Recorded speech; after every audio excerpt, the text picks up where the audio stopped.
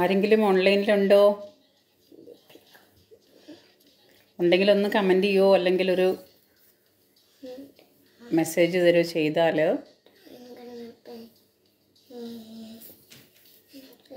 ഉപകാരമായിരുന്നു.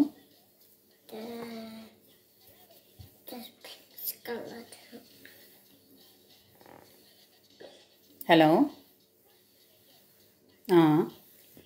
ഒരാളെത്തി. യെസ്, ഈ പേരെഴുതി കാണിക്കുന്നില്ല. ഈ ഇമോജി പ്രൊഫൈലുള്ളപ്പോൾ ആളെ മനസ്സിലായില്ലല്ലോ. ഓക്കെ, അടുത്തൊരാൾ വന്നിട്ടുണ്ട്. പേര് കാണുന്നില്ലല്ലോ.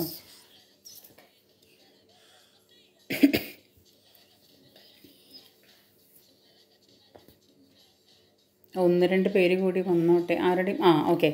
പവിത്ര സാഗർ, നമസ്തേ. നമസ്തേ നമസ്തേ. ഓക്കെ, കേൾക്കാം. ഓക്കെ, അപ്പോൾ ഞാനിന്ന് വന്നത് ദിവസവും പറയാനാണെന്നുണ്ടെങ്കിൽ ഒരുപാട് കഥകളുണ്ട്. Okay, Rajesh namaste, thank you. അപ്പോൾ എന്തായാലും സമയം കളയണ്ട. അടുത്ത ആരാ വന്നിരിക്കുന്ന? ഒരാളും കൂടെ വന്നല്ലോ, ശശികുമാർ. ഓക്കെ, നമസ്തേ രാജേഷ്, നമസ്തേ. അപ്പം എല്ലാവർക്കും എൻ്റെ നമസ്തേ. ഹായ്. അപ്പം ഞാനിന്ന് വന്നത് എന്താ വെച്ചാൽ, ഒരുപാട് കഥകളുണ്ട് പറയുകയാണെന്നുണ്ടെങ്കിൽ. അപ്പോൾ ആ കഥകളൊന്നും ഇപ്പോൾ തൽക്കാലം ഞാൻ പറയാൻ വരുന്നില്ല. പക്ഷേ എന്നെ ഒരുപാട് വിഷമിപ്പിച്ച, ഒരുപാട് വേദനിപ്പിച്ച, ഒരുപാട് ചിന്തിപ്പിച്ച ഒരു കാര്യമാണ് നമ്മുടെ ലക്ഷർ ഹോസ്പിറ്റലിൻ്റെ ഒരു റിപ്പോർട്ട് കോടതിയിൽ നിന്ന് വിധി വന്നിട്ടുള്ളത്. അതെനിക്ക് കേട്ടപ്പോൾ അത്യന്തം എൻ്റെ ചങ്ക് പിടയുന്ന പോലെ, അല്ലെങ്കിൽ ഓരോ മലയാളിയുടെയും നെഞ്ചു പിടയ്ക്കുന്ന ഒരു ന്യൂസായിട്ടാണ് എനിക്ക് തോന്നിയത്. വളരെ വളരെ വളരെ വേദനയോട് കൂടിയിട്ടാണ് ഞാൻ ഇന്ന് പിന്നെ യൂട്യൂബിൽ ആ അമ്മയുടെ കരച്ചിൽ കണ്ടു. ചങ്ക് പൊട്ടുന്ന കരച്ചിലാണ്.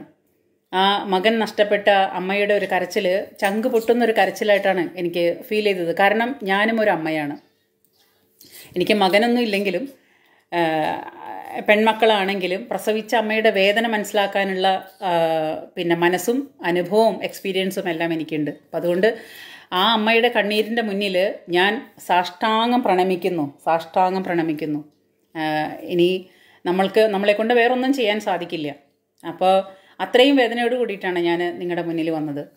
കാരണം എന്ന് വെച്ചാൽ കഴിഞ്ഞ കുറേ വർഷങ്ങളായിട്ട് ഈ ഹോസ്പിറ്റലുകാർ, അത് സർക്കാർ ഹോസ്പിറ്റലായാലും ഗവൺമെൻറ് ഹോസ്പിറ്റലായാലും, ഒരു മരുന്ന് മാഫിയയാണ്. ശരിക്ക് മരുന്ന് മാഫിയ. അതായത് ഡോക്ടർ, നഴ്സുമാർ, ഡോക്ടർമാർ, ഹോസ്പിറ്റൽ ജീവനക്കാർ, ഹോസ്പിറ്റൽ എന്ന് എല്ലാവരും കൂടിയിട്ടുള്ള ഒരു മൊത്തത്തിലുള്ളൊരു ചങ്ങലക്കണ്ണി, അങ്ങനെ വേണം വിശേഷിപ്പിക്കാനായിട്ട്. മൊത്തം എല്ലാവരും ഒരു ചങ്ങലക്കണ്ണികളാണ് എല്ലാത്തിൻ്റെയും. ഈ വരുന്ന കേസുകളുടെ മുഴുവനും ഒരാളല്ല കുറ്റക്കാർ, ഒരു വലിയൊരു മാഫിയ തന്നെയുണ്ട് ഇതിൻ്റെ പുറകിൽ. അതായത് മയക്കുമരുന്ന് മാഫിയ എന്ന് പറയുന്ന പോലെ അതിനേക്കാൾ ഭീകരമാണ് അവയവ മാഫിയ, അല്ലെങ്കിൽ ഈ പറയുന്ന ഇന്നത്തെ കാലത്തെ ഡോക്ടർമാർ. എല്ലാ ഡോക്ടർമാരെയും ഒന്നും ഞാൻ പറയുന്നില്ല. കാരണം എനിക്ക് എൻ്റെ അറിവിൽ, എൻ്റെ അനുഭവത്തിൽ ഒരുപാട് നല്ല മനസാക്ഷിയുള്ള കുറേ ഡോക്ടർമാരുണ്ട്. അതൊരു ജനറേഷൻ. ആ ഒരു ജനറേഷൻ്റെ പിന്നെ ഗ്യാപ്പ് വന്നിട്ട് ഇപ്പോൾ ഒരു പുതിയ ജനറേഷൻ വന്നപ്പോൾ കുറേ കൂടെ ദുഷ്ടത്തരം കൂടിയിട്ട് ഒത്തിരി സെൽഫിഷ്നെസ് മാത്രമായിട്ടുള്ള കുറേ ഡോക്ടർമാരാണിപ്പോൾ. ഇപ്പം പാസ്സായിട്ട് പഠിച്ചു വരുന്ന കൊച്ചു പിള്ളേരടക്കം എല്ലാവരും ഒന്നിനോടും ഒരു കമ്മിറ്റ്മെൻ്റ് ഇല്ലാത്ത, ഒന്നിനോടും ഒരു തരത്തിലുള്ള സ്നേഹമോ ദയയോ കരുണാവായ്പോ യാതൊന്നുമില്ലാത്ത കുറേ കടുത്ത, അതായത് കരിമ്പാറ കല്ലുകൾ പോലുള്ള മനസ്സുള്ള കുറേ ആൾക്കാരാണ് ഇപ്പോഴത്തെ ഡോക്ടർമാർ. എല്ലാവരും അല്ല ഞാൻ പറയുന്നത്, ഓൾമോസ്റ്റും അങ്ങനെയാണ്. സോ ഈ പറയുന്ന ആൾക്കാർ മുഴുവനും ഇവർ ചെയ്യുന്നത് എന്തിനാണെന്നറിയോ? ഈ പറയുന്ന മരുന്ന് മാഫിയ ആണെങ്കിലും, ഈ പറയുന്ന ഡോക്ടർമാരാണെന്നുണ്ടെങ്കിലും, ഈ പറയുന്ന അവയവ മാഫിയകളാണെന്നുണ്ടെങ്കിലും, ഇവരെല്ലാം സമ്പാദിക്കുന്നത് ഈ പറയുന്ന മനുഷ്യൻ്റെ ഓരോരോ അവയവങ്ങളും കീറി മുറിച്ച് വിറ്റിട്ട് ഇവനൊക്കെ സമ്പാദിക്കുന്നത് എന്തിനാ? അവൻ്റെ ഭാര്യയും മക്കളെയും പോറ്റാൻ വേണ്ടിയിട്ടാണ്. അതാണ് മറ്റൊരു തമാശ. അതേപോലത്തെ ജനങ്ങൾ, അതായത് ഒരു മനുഷ്യൻ്റെ ശരീരം കീറി മുറിച്ച്, അതായത് പട്ടിയോ കുരങ്ങിനെയോ പൂച്ചയോ ഒന്നുമല്ല കീറി മുറിക്കുന്നത്, അതുങ്ങളും ജീവനുള്ളത് തന്നെയാണ്. പക്ഷെ അതിനേക്കാളും മൃഗീയമായി ഈ പറയുന്ന മനുഷ്യരെ കീറി മുറിച്ചിട്ട് അവരുടെ അവയവം എടുത്തിട്ട് വിറ്റിട്ട് ആ പൈസ അവൻ്റെ ഭാര്യയ്ക്കും മക്കൾക്കും പുട്ടടിക്കാനുള്ളതാണെന്ന് ഓർക്കുമ്പോഴാണ് മറ്റൊരു വേദന. അവനുണ്ടാക്കിയ മക്കള് ഈ പറയുന്ന ഡോക്ടർമാരും പിന്നെ മരുന്ന് മാഫിയാണെങ്കിലും അവയവ മാഫിയാണെങ്കിലും ഇവനൊക്കെ ഇവന്റെ ഭാര്യയുടെ കൂടെ കിടന്ന് ഉണ്ടാക്കുന്നത് സാധാരണക്കാരനെ ഉണ്ടാക്കുന്ന പോലെയൊക്കെ തന്നെയാണ്. ഞാൻ പച്ചയ്ക്ക് പറയാണ്, നിങ്ങളൊന്നും വിചാരിക്കരുത് എന്നോട്. I am very sorry. ഇവരൊക്കെ മക്കളെ ഉണ്ടാക്കുന്നതും ഒരേ വഴിക്ക് തന്നെയാണ്, ഒരേ വഴിക്ക് തന്നെയാണ് പുറത്തും വരുന്നത്. സാധാരണക്കാരന്റെ മക്കളെ പ്രസവിക്കുന്ന പോലെ തന്നെയാണ് പണക്കാരന്റെ മക്കളെയും പ്രസവിക്കുന്നത്. സാധാരണക്കാരന് മക്കളുണ്ടാവുന്ന പോലെ തന്നെയാണ് അവയവ മാഫിയമാർക്കും ഡോക്ടർമാർക്കും ഒക്കെ മക്കളുണ്ടാവുന്നത്. ഒന്നും വ്യത്യാസമൊന്നുമില്ല. ജീവനും ചോരയും നീരും എല്ലാം ഒരുപോലെയാണ്. എന്നിട്ടും ഇവരൊക്കെ ചെയ്യുന്നത് ഈ പറയുന്ന പാവപ്പെട്ടവന്റെ ദേഹം കീറി മുറിച്ചിട്ട് അവൻ മരിക്കുന്നതിന് മുമ്പ് അവനെ കൊല്ലാൻ വിട്ടിട്ട് അവന്റെ ആ അവയവങ്ങൾ കീറി മുറിച്ചെടുത്തിട്ട് ഈ പറയുന്നത് ഈ പറയുന്ന പൈസ അടിച്ചു മാറ്റുന്നത് അവന്റെ ഭാര്യയ്ക്കും മക്കൾക്കും അവന്റെ വീടിനും അവന്റെ 10 തലമുറയ്ക്കും കഴിയാനായിട്ട് സുഖമായിട്ട് സമ്പാദിക്കാൻ വേണ്ടിയിട്ടാണ്. ഞാനിപ്പോൾ ഈ പറയുന്ന കാര്യങ്ങൾ മുഴുവനും ഏതെങ്കിലും ഒരു ഡോക്ടറുടെ കണ്ണ് തുറപ്പിക്കുമെങ്കിൽ, ഏതെങ്കിലും, അങ്ങനെ പ്രതീക്ഷയൊന്നുമില്ല, പക്ഷെ ഏതെങ്കിലും ഒരുത്തനെ തലയ്ക്ക് വെളിവുണ്ടാകുമെങ്കിൽ ഞാൻ അത്രയും ധന്യയായി. അതുകൊണ്ടാണ് ഞാനിപ്പോൾ ഇത് പറയാതിരിക്കാൻ പറ്റില്ല. അതുപോലത്തെ പ്രവൃത്തികളും അതുപോലത്തെ കാര്യങ്ങളുമാണ് ഓരോ ദിവസവും നമ്മൾ കണ്ണ് തുറക്കുന്ന കേട്ടുകൊണ്ടിരിക്കുന്നത് ഓരോ ദിവസവും. അപ്പോൾ ഈ പറയുന്ന ആ പൊന്നുമോൻ മരിക്കുന്നതിന് മുമ്പ് ഈ പറയുന്ന അവയവ മാഫിയയുടെ, ഞാനിപ്പം ഈ ഒരു വീഡിയോ ചെയ്യാനായിട്ട് മാനസികമായിട്ടോ അല്ലെങ്കിൽ മറ്റുള്ള തരത്തിലൊരു ഒരുക്കപ്പാടിലൊന്നുമില്ല. ജസ്റ്റ് ഫോൺ ഓൺ ചെയ്തു, ഫേസ്ബുക്ക് ഓപ്പൺ ചെയ്തു, മറ്റുള്ള ന്യൂസുകളൊക്കെ കണ്ടപ്പോൾ എനിക്ക് വന്നത്, എൻ്റെ വായ വന്നത് എനിക്ക് പറയണമെന്ന് തോന്നി. അതുകൊണ്ടാണ് നിങ്ങളുടെ മുന്നിൽ ഞാൻ വന്നത്. അപ്പോൾ ആ അമ്മയുടെ കരച്ചിൽ ഒരാളെയും സഹിക്കുന്നതല്ല. അത്രയ്ക്കും ഹൃദയം പൊട്ടിയ, നെഞ്ചു പൊട്ടിയിട്ടുള്ള കരച്ചിലാണ് അവരുടെ മകൻ ആക്സിഡന്റ് പറ്റിയിട്ട് പിന്നെ ഒരു ഹോസ്പിറ്റലിൽ അഡ്മിറ്റ് ചെയ്യുന്നു. അവിടെയുള്ളവരും ലക്ഷറുകാരും തമ്മിൽ അഡ്ജസ്റ്റബിൾ ആവുന്നു. ഈ പറയുന്ന അപകടം പറ്റിയ പയ്യന് രണ്ട് മക്കളും അവർക്ക് അപകടത്തിൽപ്പെട്ടു. അതിൽ ഒരു മകന് ജീവനോട് കൂടി തിരിച്ചു കിട്ടി. മറ്റേ മകനെ, അതും നല്ല രീതിയിലൊന്നല്ല തിരിച്ചു കൊടുത്തത്, മറ്റേ മകനെ അവര് മരണത്തിന് വിട്ടുകൊടുക്കാന്ന് പറഞ്ഞാൽ അവർക്കും അത് സഹിക്കാൻ പറ്റിയില്ല. കാരണം ആ മകന്റെ മരണത്തിൽ അവരും കൂടെ ഉത്തരവാദിയില്ലെന്ന് അവർക്ക് സ്വയം തോന്നിയിട്ടുണ്ടെങ്കിൽ നമുക്ക് ആരെയും കുറ്റപ്പെടുത്താൻ പറ്റില്ല. കാരണം അറിവ് കുറവ് കൊണ്ടും പണമില്ലായ്മ കൊണ്ടും നമുക്ക് നമ്മുടെ മക്കളെ നഷ്ടപ്പെടുക. അതായത് എല്ലാവർക്കും ഡോക്ടർമാരായിട്ട്, എല്ലാവർക്കും ICUവിൽ കയറിയിട്ടോ അല്ലെങ്കിൽ എല്ലാവർക്കും ഡോക്ടർമാരായിട്ട് പഠിച്ചിട്ടോ പിന്നെ ഓപ്പറേഷൻ നടത്താൻ പറ്റില്ല. അത് വളരെ പരമമായൊരു സത്യമാണ്. ഒരു ബാങ്ക് മാനേജർക്ക് ബാങ്കിന്റെ കാര്യങ്ങളെക്കുറിച്ച് മാത്രമേ അറിവുണ്ടാവുള്ളൂ. ഒരു ഹോസ്പിറ്റലിലെ ഡോക്ടർക്ക് ആ ശരീരത്തിന്റെ ഭാഗങ്ങളും ഹോസ്പിറ്റലത്തെ കാര്യങ്ങളും അയാളെ ചികിത്സിക്കുന്ന രീതികളും അവയവങ്ങളെക്കുറിച്ചും മാത്രമേ ഡോക്ടർക്കും അറിവുള്ളൂ. ഇപ്പോൾ ഒരു ഡോക്ടറോട് പോയിട്ട് ഒരു ഇൻഷുറൻസിന്റെ പോളിസി പറയാൻ പറഞ്ഞാൽ ഡോക്ടർക്ക് അറിയില്ല. അല്ലെങ്കിൽ ഒരു ബാങ്ക് മാനേജർ പോയിട്ട് ഒരു രോഗിയെ ഓപ്പറേഷൻ ചെയ്യാൻ പറഞ്ഞാൽ ആ ബാങ്ക് മാനേജർക്കും അറിയണമെന്നില്ല. ഒരു സാധാരണക്കാരനോട് പോയിട്ട് ഒരു നേഴ്സായിട്ട് ജോലി ചെയ്യാൻ പറഞ്ഞാൽ അയാൾക്കും അതറിയില്ല. ഒരു തുന്നൽ തൊഴിലാളിയോട് പോയിട്ട് ഒരാളെ കീറി മുറിച്ചിട്ട് തുന്നാൻ പറഞ്ഞാൽ ഡ്രസ്സ് തുന്നുന്ന ലാഘവത്തോട് കൂടിയിട്ട് ഒരു മനുഷ്യനെ കീറി മുറിച്ച് തുന്നാൻ പറ്റില്ല. അപ്പോൾ ഈ പറയുന്ന എല്ലാ ജോലികളും ഒരുമിച്ചറിയുന്ന ഒരാളും ഈ ഭൂമിയിലില്ല. നമ്മുടെ ഈ ലോകത്ത് പാവപ്പെട്ടവരുണ്ട്, പണക്കാരുണ്ട്, പിന്നെ സാധാരണക്കാരനുണ്ട്. ഈ പറയുന്ന എല്ലാ ജോലികളും അറിയുന്ന ഒരു മനുഷ്യർ പോലും നമ്മുടെ നാട്ടിലില്ല. അപ്പോൾ ഒരാൾക്ക് ഒരു കാര്യത്തിന് ഒരാളെ ആശ്രയിക്കാണ്ട് ജീവിക്കാൻ പറ്റില്ല. ഒക്കെ പരസ്പരം ആശ്രയിച്ച് പരസ്പരം കണക്റ്റഡ് ആയിട്ട് കിടക്കുന്ന ജീവിതമാണ് നമ്മുടെ. കാരണം നമ്മൾ മനുഷ്യരാണ്. അപ്പോൾ ഒരു കാർപ്പൻറ്റർ ചെയ്യുന്ന പണി ഒരു ഡോക്ടർക്ക് അറിയില്ല. അപ്പോൾ ഒരു പെയിന്റർ ചെയ്യുന്ന പണി കാർപ്പൻറ്റർക്ക് അറിയണമെന്നില്ല. അങ്ങനെ വിവിധ മേഖലകളിൽ വിവിധ തരത്തിലുള്ള ജോലികൾ ചെയ്യുന്ന ഈ മനുഷ്യരെല്ലാവരും കൂടി പിന്നെ അടങ്ങുന്നതാണ് നമ്മുടെ കേരളം. ആ കേരളത്തിൽ ഒരു വിഭാഗക്കാര്, അതായത് മെഡിസിനെ കുറിച്ചും ശരീരത്തിനെ കുറിച്ചും ശരീരത്തിലെ അവയവങ്ങളെക്കുറിച്ചും അറിയുന്നവൻ അത് കയ്യിൽ കിട്ടുമ്പോൾ, തരം കിട്ടുമ്പോൾ അതൊരു ബിസിനസ്സാക്കി മാറ്റിയിട്ട് ആ കിട്ടുന്ന മനുഷ്യന്റെ ജീവൻ മനഃപൂർവ്വം അവനെ കൊന്നിട്ട് അവന്റെ ദേഹത്തുള്ള അല്ലെങ്കിൽ ആന്തരിക അവയവങ്ങളൊക്കെ കീറി മുറിച്ചെടുക്കുക, എന്നിട്ട് അവനത് വിൽക്കുക, പൈസ ഉണ്ടാക്കുക, അവൻ പണക്കാരനാവുക, ആ ഡോക്ടറും പണക്കാരനാവുക, കോടീശ്വരനാവുക. ഇതല്ലേ പച്ച പരമാർത്ഥം. അപ്പോൾ ഈ പറയുന്ന മനുഷ്യരുടെ അന്ന് ആ കുട്ടിയെ കൊണ്ടുവന്നിട്ട് ഹോസ്പിറ്റലിൽ കൊണ്ടുവന്നിട്ട് അത് മസ്തിഷ്ക മരണമാണ് സംഭവിക്കുന്നത്. മസ്തിഷ്ക മരണം സംഭവിച്ചതിനില്ല, മസ്തിഷ്ക മരണത്തിന് അതിനെ വിട്ടുകൊടുക്കുകയാണ് ചെയ്തത്. അവൻ മരിക്കട്ടെ. കാരണം അവൻ ഇനിയിപ്പോൾ മരിക്കുന്നതിന് മുമ്പേ തന്നെ അവനെ കീറി മുറിച്ചോ എന്നുള്ളത് സർവേശ്വരന് മാത്രമേ അറിയുള്ളൂ, ഈശ്വരൻ സാക്ഷി. ഈ പറയുന്ന തെണ്ടിത്തരങ്ങൾ മുഴുവൻ ചെയ്യുമ്പോൾ എവിടെയെങ്കിലും ഒരു ലൂപ്പ് ഹോള്, അതായത് ഈശ്വരന്റെ കൈകള്, എവിടെയെങ്കിലും ഒരു ലൂപ്പ് ഹോള്, എവിടെയെങ്കിലും ഈശ്വരന്റെ ഒരു കയ്യൊപ്പ് പതിഞ്ഞിട്ടുണ്ടാവും എന്നുള്ളത് അത് വളരെ വ്യക്തമാണ്. അതിന്നിപ്പോൾ ആ ഡോക്ടർ ഗണപതി സാറിന്റെ രൂപത്തിലാണ് നമ്മുടെ മുമ്പിൽ വന്നത് എന്ന് മാത്രം. എല്ലാ തരത്തിലും ദുഷ്ടത്തരം ഉണ്ടാവുമ്പോൾ 99.9% ദുഷ്ടത്തരം കാണിക്കുമ്പോഴും ഒരു അര പോയിന്റ് ഈശ്വരൻ അവിടെ ബാക്കി വയ്ക്കും നന്മയുടെ രൂപത്തിൽ. ആ നന്മയുടെ രൂപമാണ് ഇന്ന് ഡോക്ടർ ഗണപതി സാറിന്. ഞാൻ അദ്ദേഹത്തിന് എൻ്റെ എല്ലാ തരത്തിലുള്ള ആശംസകളും അറിയിക്കുകയാണ്. കാരണം ഒരു മകൻ മരിച്ചുപോയി, അത് മരിച്ചുപോയി. ഇനി ജീവിതകാലം മുഴുവനും ആ മകനെ ഓർത്ത്, മറ്റത് ഇത്രയും കാലം ഈ കേസിൻ്റെ വിധി വരുന്നവരെ ആ കുട്ടി ആക്സിഡൻറ്റിലാണ് മരിച്ചതെന്നുള്ളൊരു വേദന മാത്രമേ ഉണ്ടായിരുന്നുള്ളൂ. പക്ഷേ ഇനി ഇവിടുന്ന് അങ്ങോട്ട് അമ്മയ്ക്ക് മരണം വരെ ആ മകനെ കൊന്നുകളഞ്ഞില്ലേ എന്നുള്ള വേദനയോട് കൂടിയിട്ട് അമ്മയ്ക്ക് അവസാനിക്കേണ്ടി വരും. അതായത് അത്രയ്ക്കും വേദനാജനകമാണ് ഈ ഒരു അവസ്ഥ. ഒരു മനുഷ്യൻ കുട്ടിയെ മരിച്ചതിന് ശേഷമാണോ മരണത്തിന് മുൻപാണോ ഇതെല്ലാം കീറി മുറിച്ചെടുത്തെന്നുള്ളത് ഈശ്വരന് മാത്രമേ അറിയുള്ളൂ. കാരണം തലച്ചോറ് പ്രവർത്തിക്കാതിരിക്കുമ്പം ശരീരം നിശ്ചലാവസ്ഥയിലായിരിക്കാം ഐ തിങ്ക്.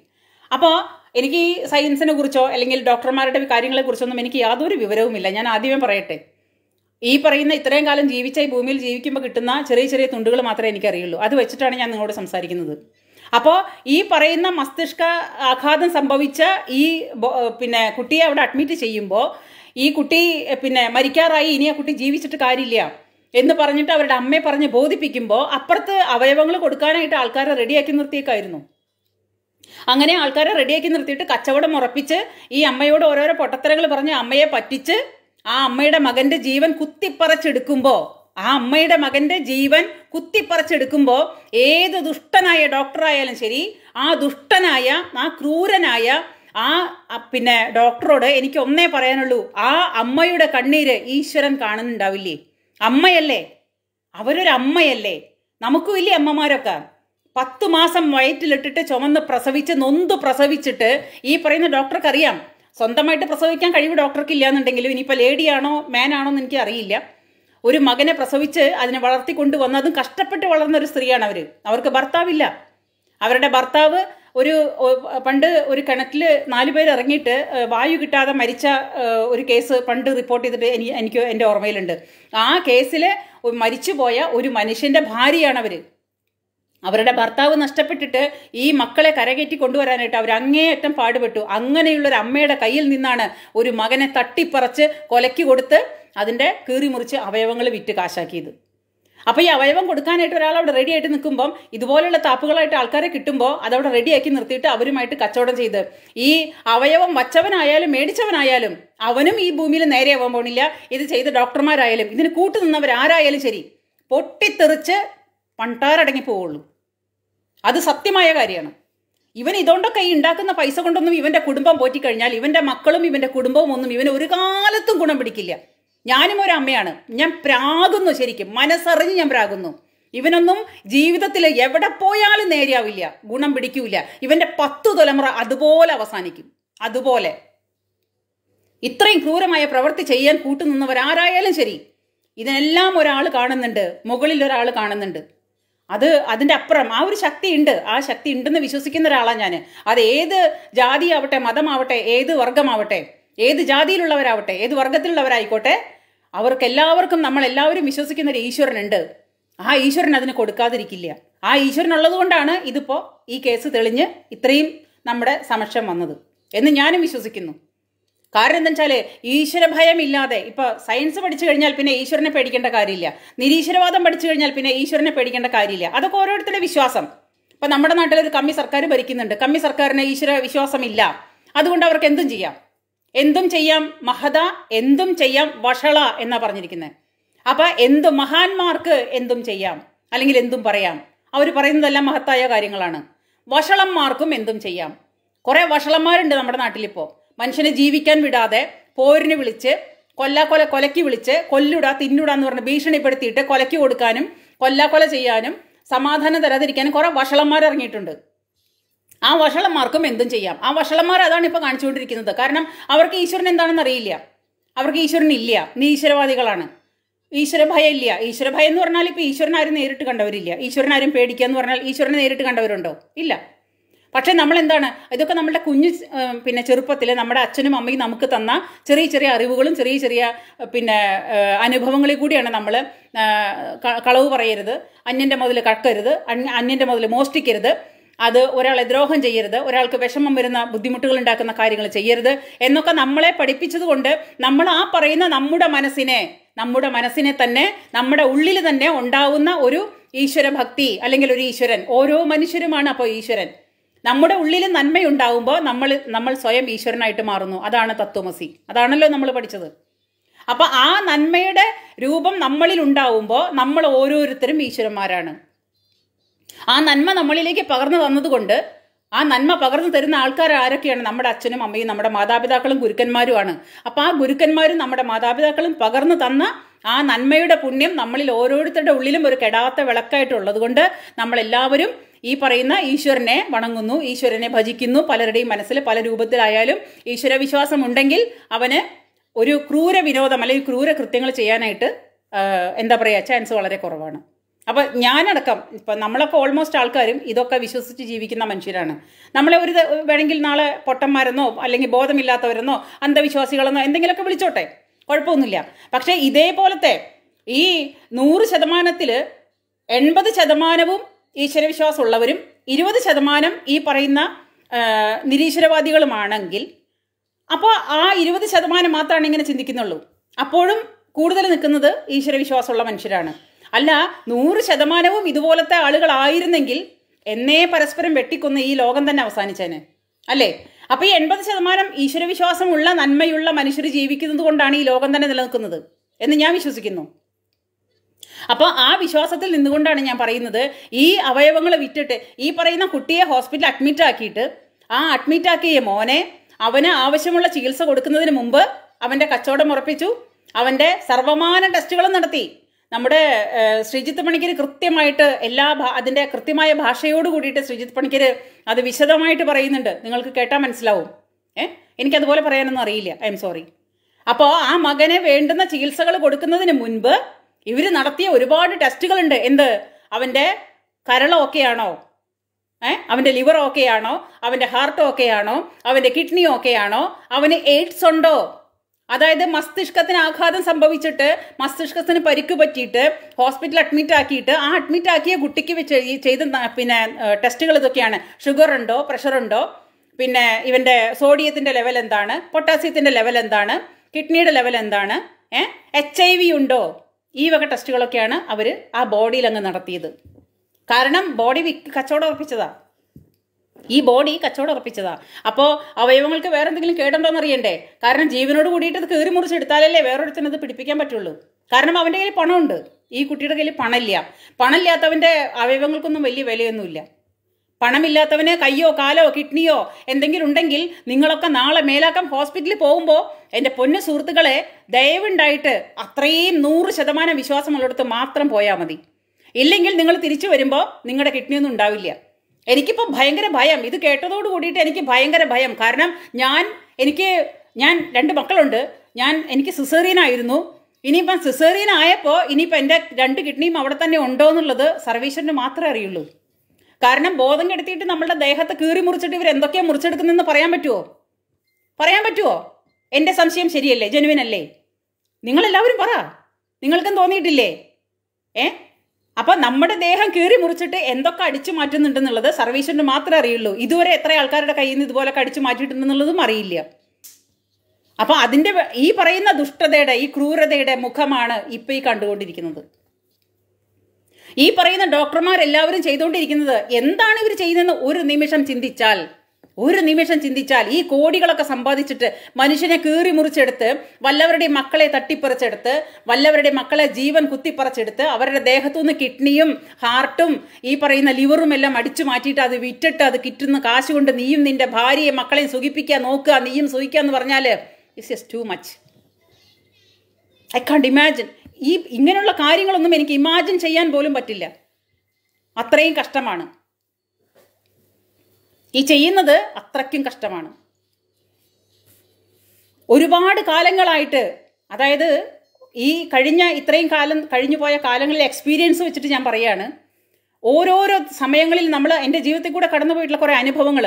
ഇപ്പോൾ ഈ അടുത്ത കാലത്ത് ഈ കഴിഞ്ഞ വർഷം ഞാൻ നാട്ടിൽ പോയപ്പോൾ എനിക്ക് എൻ്റെ വാരിയലിൻ്റെ ഇടയിൽ ഒരു ചെറിയ വേദന. ഈ വാരിയലിൻ്റെ ഇടയിൽ ചെറിയ വേദന വന്നപ്പോൾ നമുക്കിങ്ങനെ ശ്വാസം വലിക്കുമ്പോൾ, അതായത് ലാസ്റ്റ് ആവില്ലേ, നമ്മളുടെ ഈ 2 വാരിയലും ഇങ്ങനെ ലാസ്റ്റ് ആവില്ല നമ്മൾ ശ്വാസം വലിക്കുമ്പോൾ. അപ്പം നമുക്ക് ഫുള്ളായിട്ട് നമുക്ക് ബ്രീത്ത് എടുക്കാൻ പറ്റുന്നില്ല. അപ്പോൾ അങ്ങനെ ഞാനൊരു ഡോക്ടറെ സമീപിച്ചു. അപ്പോൾ ഈ പൾമോണോളജി ലങ്സിനോ അല്ലെങ്കിൽ നമ്മുടെ ശ്വാസകോശത്തിൻ്റെയൊക്കെ സംഗതി കാണണമെന്നുണ്ടെങ്കിൽ ഇങ്ങനെയുള്ള ഡോക്ടർമാരുടെ പോയിട്ട് കാണണമല്ലോ. അപ്പോൾ ഞാൻ എൻ്റെ കസിനോട് ചോദിച്ചപ്പോൾ എൻ്റെ കസിൻ എനിക്കൊരു ഡോക്ടറെ സജസ്റ്റ് ചെയ്തു. ഞാൻ അങ്ങനെ ആ ഡോക്ടറെ കാണാൻ വേണ്ടിയിട്ട് നമ്മുടെ മെട്രോപൊളിറ്റൻ ഹോസ്പിറ്റലുണ്ട് കൊക്കാലെ, തൃശ്ശൂർ കൊക്കാലെ മെട്രോപൊളിറ്റൻ ഹോസ്പിറ്റലുണ്ട്, അവിടെ പോയിട്ട് ടോക്കൺ എടുക്കാൻ ചെന്നു. ടോക്കൺ എടുത്തു. അപ്പോൾ അവരോട് ഞാൻ എനിക്ക് പൾമോണോളജി കാണുമെന്ന് പറഞ്ഞപ്പം അവർ എനിക്ക് ഡോക്ടറെ സജസ്റ്റ് ചെയ്തു. ഡോക്ടറെ പറഞ്ഞു തന്നു, ഡോക്ടർ മുകളിലുണ്ട്, പോയി കണ്ടോളാൻ പറഞ്ഞു. 250 രൂപ കൊടുത്തിട്ട് ടോക്കൺ എടുത്തു. ഞാനവിടെ പോയി ഡോക്ടറെ കണ്ടു. അപ്പോൾ ഡോക്ടറെ കണ്ടിട്ട് ഡോക്ടറോട് സംസാരിച്ചുകൊണ്ട് പിന്നെ കൺസൾട്ട് ചെയ്തുകൊണ്ടിരിക്കുമ്പോൾ ഡോക്ടർ എന്നോട് കുറേ കാര്യങ്ങൾ ചോദിക്കും. അപ്പം നമ്മൾ സാധാരണ പഠിച്ചു വെച്ചിരിക്കുന്ന വക്കീലിനോട് ഡോക്ടറോടൊന്നും നുണ പറയാൻ പാടില്ല എന്നല്ലേ, അല്ലെങ്കിൽ ഞാൻ ആരുടെ പറയുന്ന കാര്യങ്ങളല്ല. അപ്പോൾ ഡോക്ടർ ചോദിച്ചു എവിടെയാണ് വർക്ക് ചെയ്യുന്നത്? അപ്പം ഞാൻ പറഞ്ഞു ഞാൻ UK വർക്ക് ചെയ്യുന്നത്, ഞാനിപ്പോൾ ലീവിന് വന്നതാണ്. ഓക്കെ, അപ്പോൾ നിങ്ങൾക്ക് കൊറോണ വന്നിട്ടുണ്ടോ? ഞാൻ പറഞ്ഞു ഇല്ല, എനിക്കിതുവരെ കൊറോണ വന്നിട്ടില്ല. അപ്പോൾ പറഞ്ഞു ഉണ്ട്, നിങ്ങൾക്ക് കൊറോണ വന്നിട്ടുണ്ട്? ഞാൻ പറഞ്ഞു ഇല്ലേ സാർ, എനിക്കിതുവരെ കൊറോണ വന്നിട്ടില്ല. കാരണം നമ്മൾ ഇവിടെ കൊറോണയൊക്കെ ഭയങ്കര സ്ട്രിക്റ്റ് ആണ്. കാരണം എന്തെങ്കിലും അസുഖം വന്നു കഴിഞ്ഞാൽ അപ്പോൾ കൊറോണ ടെസ്റ്റ് നടത്തും. അങ്ങനെ കൊറോണയാണെന്നുണ്ടെങ്കിൽ പോസിറ്റീവ് ആണെന്നുണ്ടെങ്കിൽ ഞങ്ങളാരും പുറത്തിറങ്ങാറില്ല. അങ്ങനെ നമ്മൾക്ക് ആ എക്സ്പീരിയൻസിൽ ഞാൻ പറഞ്ഞു ഇല്ലേ സാർ, എനിക്കിതുവരെ കൊറോണ വന്നിട്ടില്ല. അല്ല, നിങ്ങൾക്ക് കൊറോണ വന്നിട്ടുണ്ട്, കൊറോണ വന്നിട്ടുണ്ട്. അങ്ങേരങ്ങോട്ട് വാദിച്ച് സമർത്ഥിക്കാൻ ശ്രമിക്കുകയാണ്. പിന്നെ ഞാൻ അവസാനം എനിക്ക് നിർബന്ധമായിട്ട് സമ്മതിക്കേണ്ടി വന്നു, ശരി കൊറോണ വന്നിട്ടുണ്ട്. അതായത് കണ്ടവൻ അവിടെ നിൽക്കട്ടെ, കേട്ടവൻ പറയട്ടെ എന്ന് പറഞ്ഞതാണ് ഡോക്ടറുടെ ലെവല്. ഞാൻ പറഞ്ഞു ശരി ആയിക്കോട്ടെ, കൊറോണ വന്നിട്ടുണ്ട്. അപ്പോൾ പുള്ളി പറഞ്ഞു ആ കൊറോണ വന്നതിൽ നിങ്ങൾക്ക് വന്നിട്ടുള്ള ഈ പാകപ്പിഴകളാണ്, ലങ്സിന് സംതിങ് എന്തെങ്കിലും കംപ്ലൈൻറ്റ് ഉണ്ടായിരിക്കും. ഓക്കെ, അതും ശരി, കാരണം ഒരു ഡോക്ടറല്ലേ പറയുന്നത്, കേൾക്കാതിരിക്കാൻ പറ്റില്ല. ഈ ഡോക്ടറുടെ പേരും കൂടി ഞാൻ പറയാം, ഡോക്ടർ സെനോജ് KC, കൊക്കാലെ മെട്രോപൊളിറ്റൻ ഹോസ്പിറ്റലിലെ ഡോക്ടർ സെനോജ്. ഈ സെനോജ് തന്നെയാണ്, അയാളുടെ സ്പെല്ലിങ് SC ആണ്, സെനോജ് ആണ്. അപ്പോൾ ഈ ഡോക്ടർ എൻ്റെ അടുത്ത് ഇത്രയും വിവരങ്ങൾ പറഞ്ഞു കഴിഞ്ഞിട്ട് എന്നോട് ഒരു സംഗതി വായിൽ വെച്ച് വന്നിട്ട് പറഞ്ഞു, ഊതാൻ പറഞ്ഞു. അപ്പം നമ്മുടെ ഓക്സിജൻ ലെവൽ ടെസ്റ്റ് ചെയ്യാനാണെന്ന് തോന്നുന്നു. ഞാൻ ഊതി. അപ്പം പുള്ളി അതൊക്കെ ഒരു ചടങ്ങിന് വേണ്ടിയിട്ടാണ്, അല്ലാണ്ട് അങ്ങനെ വിസ്തരിച്ചൊന്നും ചെയ്യൊന്നുമില്ല, അതൊരു ചടങ്ങ്. ആ ഒരു ചടങ്ങിന് എൻ്റെ വായിൽ ഈ സംഗതി വെച്ച് തന്നു. ഒരു ഊതുമ്പോഴേക്കും പറഞ്ഞു ഓക്കെ എന്നും പറഞ്ഞ് ആ സാധനം എടുത്തിട്ട് പിന്നെ പുള്ളി ബിന്നിലിട്ടു. അപ്പോൾ പറഞ്ഞു പിന്നെ എനിക്ക് ആസ്മയുണ്ട്. ഓ ശരി, അത് ഞാൻ സമ്മതിച്ചു. അപ്പോൾ പുള്ളി പറഞ്ഞു നമുക്ക് ഒരു കാര്യം ചെയ്യാം, ഒരു സ്കാൻ എഴുതാം, ഞാൻ അൾട്രാസൗണ്ട് സ്കാൻ. ഞാൻ പറഞ്ഞു ശരി ഓക്കെ. അങ്ങനെ അൾട്രാസൗണ്ട് സ്കാൻ ചെയ്യാനായിട്ട് ഓർഡർ ഇട്ടു. അത് ഞാൻ ചെയ്തു. അത് കഴിഞ്ഞിട്ട് പിന്നെ വീണ്ടും അപ്പോൾ ഈ ഡോക്ടറെ കാണാൻ നമ്മൾ ചെന്നത്, എനിക്ക് ഈ വേദന സഹിക്കാൻ പറ്റുന്നില്ല, എനിക്ക് ഈ വാരിയലിൻ്റെ ഉള്ളിലെ വേദന സഹിക്കാൻ പറ്റാണ്ടാണ് നമ്മൾ ഡോക്ടറെ കാണാൻ ചെന്നത്. അപ്പോൾ ഡോക്ടർ പിന്നെ പറയുന്നത് ഒരു MRI സ്കാൻ ചെയ്യണമെന്നാണ്. MRI അവസാനം പിന്നെ MRI സ്കാൻ ചെയ്തു, 5500. അപ്പോൾ ഈ ഡോക്ടറുടെ അടുത്ത് ഡോക്ടർ കൺസൾട്ട് ചെയ്തുകൊണ്ടിരിക്കുമ്പം ഡോക്ടർ ഞാനും കൂടെ സംസാരിച്ചുകൊണ്ടിരിക്കുമ്പോൾ ഡോക്ടർ ഈ പറയുന്ന സംഗതി പറഞ്ഞ് എന്നോട് ഊതാൻ പറഞ്ഞു, എൻ്റെ ഓക്സിജൻ ലെവൽ ടെസ്റ്റ് ചെയ്തു എന്ന് തോന്നുന്നു. അത് കഴിഞ്ഞിട്ട് ഞാൻ അവിടെ നിന്ന് എണീറ്റു. ഈ MRI സ്കാൻ എന്നോട് പറഞ്ഞു. ഞാൻ ആ സ്കാനിങ്ങിന് വേണ്ടിയിട്ട് ഞാൻ അവിടെ നിന്ന് എണീറ്റപ്പോൾ പുള്ളി എന്നോട് പറഞ്ഞു 1000 രൂപ തന്നിട്ട് പൊക്കോ. അപ്പം ഞാൻ പെട്ടെന്നൊരു പരിങ്ങലായി എനിക്ക്. കാരണം ഈ 1000 രൂപ എന്തിനാ? കാരണം ഞാൻ 250 രൂപ ടോക്കൺ എടുത്തിട്ടാണ് ഡോക്ടറെ കാണാൻ വന്നത്. ഡോക്ടറെ വീട്ടിലല്ല ഞാൻ കാണാൻ വന്നത്, ഹോസ്പിറ്റലാണ്. നിങ്ങൾ പ്രത്യേകം ശ്രദ്ധിച്ച് കേൾക്കണം. ഞാൻ ഡോക്ടറുടെ വീട്ടിലല്ല പോയി കൺസൾട്ട് ചെയ്തത്, ഞാൻ കൺസൾട്ട് ചെയ്തത് ഹോസ്പിറ്റലാണ്. ഹോസ്പിറ്റലിൽ അവിടെ ഒരു ഫോർമാലിറ്റി വെച്ചിട്ടുണ്ട്, 250 രൂപയാണ് നമുക്ക് ഒരു മാസം ഡോക്ടറെ കാണാനായിട്ടുള്ള അവിടുത്തെ ഫീസ്. അപ്പം ഞാനത് അടച്ചിട്ട് ആ ടോക്കൺ എടുത്തിട്ടാണ് ഞാൻ മേളിൽ വന്നത്. എന്നിട്ടാണ് ഡോക്ടറെ കാണാൻ വന്നത്. എന്നിട്ട് പിന്നെ ഡോക്ടർ എന്നോട് ആകെ കൂടി ചോദിച്ചത്, ഞങ്ങൾ രണ്ടുപേരും കൂടെ കൺസൾട്ട് ചെയ്തു, ഞാനും ഡോക്ടറും കൂടെ സംസാരിച്ചു, എന്നെ ഒന്ന് ഊതിച്ചു, ഈ പറയുന്ന സാധനം വെച്ചിട്ട് ഓക്സിജൻ ലെവൽ ടെസ്റ്റ് ചെയ്തു. ശരി, അത് അദ്ദേഹത്തിൻ്റെ സർവീസിൻ്റെ ഭാഗമാണ് എന്നാണ് ഞാൻ വിശ്വസിക്കുന്നത്. എന്നിട്ട് ഈ മനുഷ്യൻ ഞാനവിടെ നിന്ന് എണീറ്റപ്പോൾ, സ്കാനിങ്ങിന് വേണ്ടി റെഡിയായിട്ട് ഞാനവിടെ നിന്ന് എണീറ്റപ്പോൾ എന്നോട് അദ്ദേഹം പറഞ്ഞതാണ് 1000 രൂപ തന്നിട്ട് പോക്കോളാൻ. അപ്പോൾ അത് എന്തിനാണ് എന്ന് ചോദിക്കാനായിട്ട് എനിക്ക് തോന്നിയില്ല. കാരണം നാണക്കേട്, ചമ്മൽ. അയ്യേ, അദ്ദേഹം നമ്മളെക്കുറിച്ച് ഇനി എന്താ വിചാരിക്കുക. ഞാൻ 1000 രൂപ കൊടുത്തു. 1000 രൂപ കൊടുത്തിട്ട് ഞാൻ അവിടെ നിന്ന് പോയി സ്കാൻ ചെയ്തു. 5500 രൂപ അന്ന് ഈ പറയുന്ന സംഗതി ചെയ്യാനായിട്ട്. അങ്ങനെ അതിൻ്റെ റിപ്പോർട്ടും വന്നപ്പോൾ 1 മണിവരെ പിന്നെ വീണ്ടും കാത്തിരിക്കണം. ഞാൻ എൻ്റെ വേദന സഹിച്ച് വീണ്ടും കാത്തിരിക്കുകയാണ്. വീണ്ടും ഞാൻ ഈ റിസൾട്ട് വന്നു, ഈ റിപ്പോർട്ട് വന്നു, ഈ റിപ്പോർട്ടും പിടിച്ച് അവിടെ ഇരുന്ന് പിന്നെ 1 മണിക്കേ ഡോക്ടർ വരുള്ളൂ. 1 മണി വരെ ഞാൻ കാത്തിരുന്നു. പിന്നെ ഡോക്ടറെ കാണാൻ വേണ്ടി വന്നപ്പോൾ ഡോക്ടർ ഭക്ഷണം കഴിക്കാൻ പോയി. അവസാനം പിന്നെ 3-3:30 മണിയായി ഞാൻ ഈ ഡോക്ടറെ കാണുമ്പോൾ. അവസാനം റിസൾട്ട് കൊണ്ടുപോയി ഈ പിന്നെ MRI സ്കാൻ്റെ പിന്നെ റിസൾട്ട് കൊണ്ടുപോയിട്ട് കാണിച്ചു കൊടുത്തപ്പോൾ ഇദ്ദേഹം പിന്നെ പറയണതാണ് ഒരു ചെറിയ അൾട്രാസൗണ്ടും കൂടി ചെയ്യണം. കാരണം ഇതിൽ കുഴപ്പമൊന്നും കാണാനില്ല, ഒരു ചെറിയ അൾട്രാസൗണ്ട് സ്കാനും കൂടെ ചെയ്യണം. അപ്പോൾ ഞാൻ അവിടെ വന്ന് ഈ എന്താ പറയുക, ഉറങ്ങണമെങ്കിൽ ഇനി കള്ള് ആദ്യം കുടിക്കണം എന്നുള്ള അവസ്ഥയാണ്. നമ്മൾ ഡോക്ടറെ അടുത്ത് വരുന്നത് എന്തിനാ? നമ്മളുടെ ഒരു അസുഖം മാറിയിട്ട് നമുക്കൊന്നൊരു സമാധാനം കിട്ടാൻ വേണ്ടിയിട്ടാണ്. ഈ ശ്വാസം വലിക്കാൻ പറ്റാതെ എനിക്ക് എൻ്റെ ഈ വേദന എന്നെ ബുദ്ധിമുട്ടിച്ചുകൊണ്ടേ ഇരിക്കുകയാണ്. അതും കടിച്ചു പിടിച്ചുകൊണ്ട് ഞാൻ ഈ ഇരിക്കണത്. ഇപ്പം ശരിയാവും, ഡോക്ടർ ഇപ്പം എന്തെങ്കിലും മരുന്ന് തരും. എന്നിട്ട് പിന്നെ അവസാനം വീണ്ടും ഒരു അൾട്രാസൗണ്ടാണ് പറയുന്നത് പുള്ളി. അത് ചെയ്തിട്ട് പിറ്റേ ദിവസം വരാൻ പറയാണ്. ഒന്നുമില്ലെങ്കിൽ അന്ന് വന്ന് കാണുക, അല്ലെങ്കിൽ പിറ്റേ ദിവസം വരാൻ പറയുക. അപ്പം എന്തായി? ഞാൻ അവിടെ പോയ 5,500, ഡോക്ടറെ കാണാൻ 250, ഇദ്ദേഹത്തിന് കൊടുത്ത 1000, ഇതൊക്കെ കൂട്ടിയിട്ട് നോക്കുമ്പോൾ പൈസ എത്രയേ? ഒരു 7,000 രൂപ ഇരുന്ന ഇരുവിൽ ഡിം എന്ന് പറഞ്ഞിട്ടാണ് പൊട്ടി. ഞാൻ അവിടെ ഹോസ്പിറ്റലിലേക്ക് എത്തിയിട്ടുള്ള ചാർജ് ഞാൻ കൂട്ടിയിട്ടില്ല. ഓൺ ദ സ്പോട്ടിൽ 7,000 രൂപ പോയിട്ട് എനിക്ക് ഒരു മരുന്നും കിട്ടിയിട്ടില്ല. എൻ്റെ ബുദ്ധിമുട്ട് എന്താണെന്ന് അയാളോട് ഞാൻ പറഞ്ഞു. അയാൾ എനിക്ക് യാതൊരു മരുന്നും സജസ്റ്റ് ചെയ്തില്ല. തിരിച്ച് വീണ്ടും അൾട്രാസൗണ്ട് സ്കാൻ ചെയ്യാൻ വേണ്ടിയിട്ട് എന്നെ തിരിച്ചു വിട്ടു. ഞാൻ ഈ വേദനയും പൊത്തിപ്പിടിച്ച് അവിടെ നിന്ന് ഇറങ്ങിപ്പോന്നു. അപ്പോൾ എന്നിട്ട് പിന്നെ പോയിട്ട് ഞാൻ മുളങ്കുന്നത്ത് മെഡിക്കൽ കോളേജിലെ ഒരു ഡോക്ടർ ഇരിപ്പുണ്ട്. ആ പുള്ളിയുടെ അടുത്ത് പോയി കണ്ട് പറഞ്ഞതിന് ശേഷമാണ് എനിക്ക് പുള്ളി ആൻറ്റിബയോട്ടിക് സജസ്റ്റ് ചെയ്തു. അത് കഴിച്ചിട്ടാണ് എൻ്റെ ഈ വേദന മാറിയത്. പിറ്റേ ദിവസം നേരം വെളിച്ചാകുമ്പോൾ, ഞാൻ മിണ്ടാതിരിക്കുന്ന ആളൊന്നുമല്ല, നിങ്ങൾക്കറിയാലോ. പിറ്റേ ദിവസം നേരം വെളിച്ചാവുമ്പോൾ ഞാൻ ഈ ഹോസ്പിറ്റലിലെ നമ്പർ അങ്ങോട്ട് തപ്പിപ്പിടിച്ചെടുത്തിട്ട് ഈ ഹോസ്പിറ്റലിൻ്റെ മാനേജ്മെൻറ്റിനെ വയറ് നിറച്ച് എനിക്ക് വായ വന്നതങ്ങോട്ട് പറഞ്ഞു. പറയാതിരുന്നില്ല. അങ്ങനെ പോയതങ്ങോട്ട് പോട്ടെന്ന് വെച്ചിട്ട് ഇരിക്കാനൊന്നും പറ്റില്ല. ഒരു അസുഖത്തിനൊരു ഡോക്ടറെ കാണാൻ വരുന്നു. അവരുടെ അസുഖം എന്താണെന്ന് പറയുന്നു. അറ്റ്ലീസ്റ്റ് അവർക്ക് മരുന്ന് കുറിച്ച് കൊടുക്കുക. MRI സ്കാനിങ്ങും പിഴിയലും. അതായത് 2 തല മൂർച്ചയുള്ള കത്തിയും കൊണ്ടാണ് ഈ ഡോക്ടർമാർ ഇരിക്കുന്നത്. പ്രത്യേകിച്ച് ഞാൻ UK കേട്ടല്ലോ. അപ്പോൾ പരമാവധി ഇങ്ങോട്ട് പിഴിയാം. ആ മുറിച്ച് പരമാവധി ചോര ഊറ്റിയെടുത്ത് ചണ്ടി വലിച്ചെറിയാനായിട്ട് കത്തിയും കൊണ്ട്, 2 തല മൂർച്ചയുള്ള കത്തിയും കൊണ്ടാണ് ഇരിക്കുന്നത്. പിറ്റേ ദിവസം ഞാൻ ഈ പറയുന്ന ഹോസ്പിറ്റലിലെ മാനേജ്മെന്റിനെ വിളിച്ചിട്ട് ഞാൻ പറഞ്ഞു, ഈ ഡോക്ടറുടെ പേരും എല്ലാ ഡീറ്റെയിൽസും പറഞ്ഞിട്ട് ഞാൻ പറഞ്ഞു, ഒരു കാര്യം ചെയ്യൂ, നിങ്ങൾ ആ ഡോക്ടർക്ക് സാമ്പത്തികമായിട്ട് അത്രയ്ക്കും ബുദ്ധിമുട്ടാണെന്നുണ്ടെങ്കിൽ ഈ പറയുന്ന സെനോജിനോട് ഒരു മുണ്ട് വിരിച്ച് ആ റോട്ടിലിരുന്നാൽ ഇതിനേക്കാൾ കൂടുതൽ പിരിവുണ്ടാവും എന്ന് പറഞ്ഞു. അതാണ് ഞാൻ പറഞ്ഞത്. എനിക്ക് ഈ പറയുന്ന ഇവന്മാരോടൊക്കെ പറയാനായിട്ട് ഒറ്റ കാര്യമുള്ളൂ. എല്ലാവരും കൂടിയിട്ട് ഈ പൈസയ്ക്ക് ആവശ്യമുള്ളവനൊക്കെ കൂടിയിട്ട് മുണ്ട് വിരിച്ചിട്ടേ പോയി റോഡുമൊക്കെ തിരിക്കട്ടെ. അപ്പം നല്ല പിരിവുണ്ടാവും. ഇതിനാണ് അതിനേക്കാളും ഭേദം ഇതാണ്. തെണ്ടുക. ഈ കണ്ടവൻ്റെ പിന്നെ ജീവൻ കുത്തി തുറന്ന് അവൻ്റെ അവയവം വിറ്റ് ജീവിക്കുന്നതിൽ നല്ലത് ഈ പറയുന്ന ഏത് ഹോസ്പിറ്റൽ ഉടമസ്ഥനായാലും വേണ്ടില്ല, ലക്ഷർ ആയാലും വേണ്ടില്ല, പിന്നെ മെഡിസിറ്റി ആയാലും ആരായാലും വേണ്ടില്ല, ഈ പറയുന്ന വലിയവന്മാരൊക്കെ പൈസയ്ക്ക് ആർത്തിയുള്ളവന്മാരൊക്കെ കൂടിയിട്ട് വഴിയിലിരുന്നിട്ട് തെണ്ടുക. അതാണ് ഏറ്റവും മാന്യത. അതിന് ഇതിനേക്കാളൊക്കെ മാന്യതയുണ്ട്. പൈസയ്ക്ക് ആവശ്യം നടക്കുകയും ചെയ്യും. ഈ പാവങ്ങളുടെ ശാപം കിട്ടില്ലല്ലോ. അതാണ്. അപ്പം ഇത്രയ്ക്കും തെണ്ടിത്തരങ്ങളാണ് ഈ ലോകത്ത് നടക്കുന്നത്. കുറേ കാലങ്ങളായിട്ട് നമ്മൾ അറിയുന്നതാണ്. കുറേ കാലങ്ങളായിട്ട് ഇത് കഴിഞ്ഞു. ഇതിപ്പോൾ പ്രൈവറ്റ് ഹോസ്പിറ്റലിൻ്റെ അവസ്ഥയാണ് ഞാൻ ഈ പറഞ്ഞത്. എത്രയോ വർഷം പഴക്കമുള്ള ഒരു ഹോസ്പിറ്റലാണെന്നറിയോ ഈ മെട്രോപൊളിറ്റൻ. അവർ ചെയ്യുന്ന പണിയാണ് ഈ പറഞ്ഞത്. ഇനി ഇതിനേക്കാളും ഭീകരമായിട്ട് ഇനി ഗവൺമെൻറ് ഹോസ്പിറ്റലിലേക്ക് പോകാമെന്ന് വെച്ചാൽ ഈ ഗവൺമെൻറ് ഹോസ്പിറ്റലിലത്തെ ഡോക്ടർമാരും 2 തലയും മൂർച്ചയുള്ള കത്തിയും കൊണ്ടായിരിക്കുന്നത്.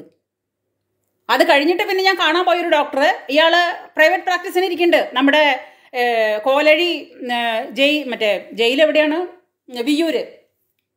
വിയ്യൂര് ജയിലിൻ്റെ അടുത്ത് ഇരിക്കുന്ന ഈ പറയുന്ന ഡോക്ടർ, ഒരു മണി ഡോക്ടർ, അദ്ദേഹത്തിന് കാണാനാണ് പോയത്. 500 രൂപയാണ് ഒറ്റയടിക്ക് ഫീസ് വീട്ടിൽ ചെന്ന് കാണാനായിട്ട്. 500 രൂപ.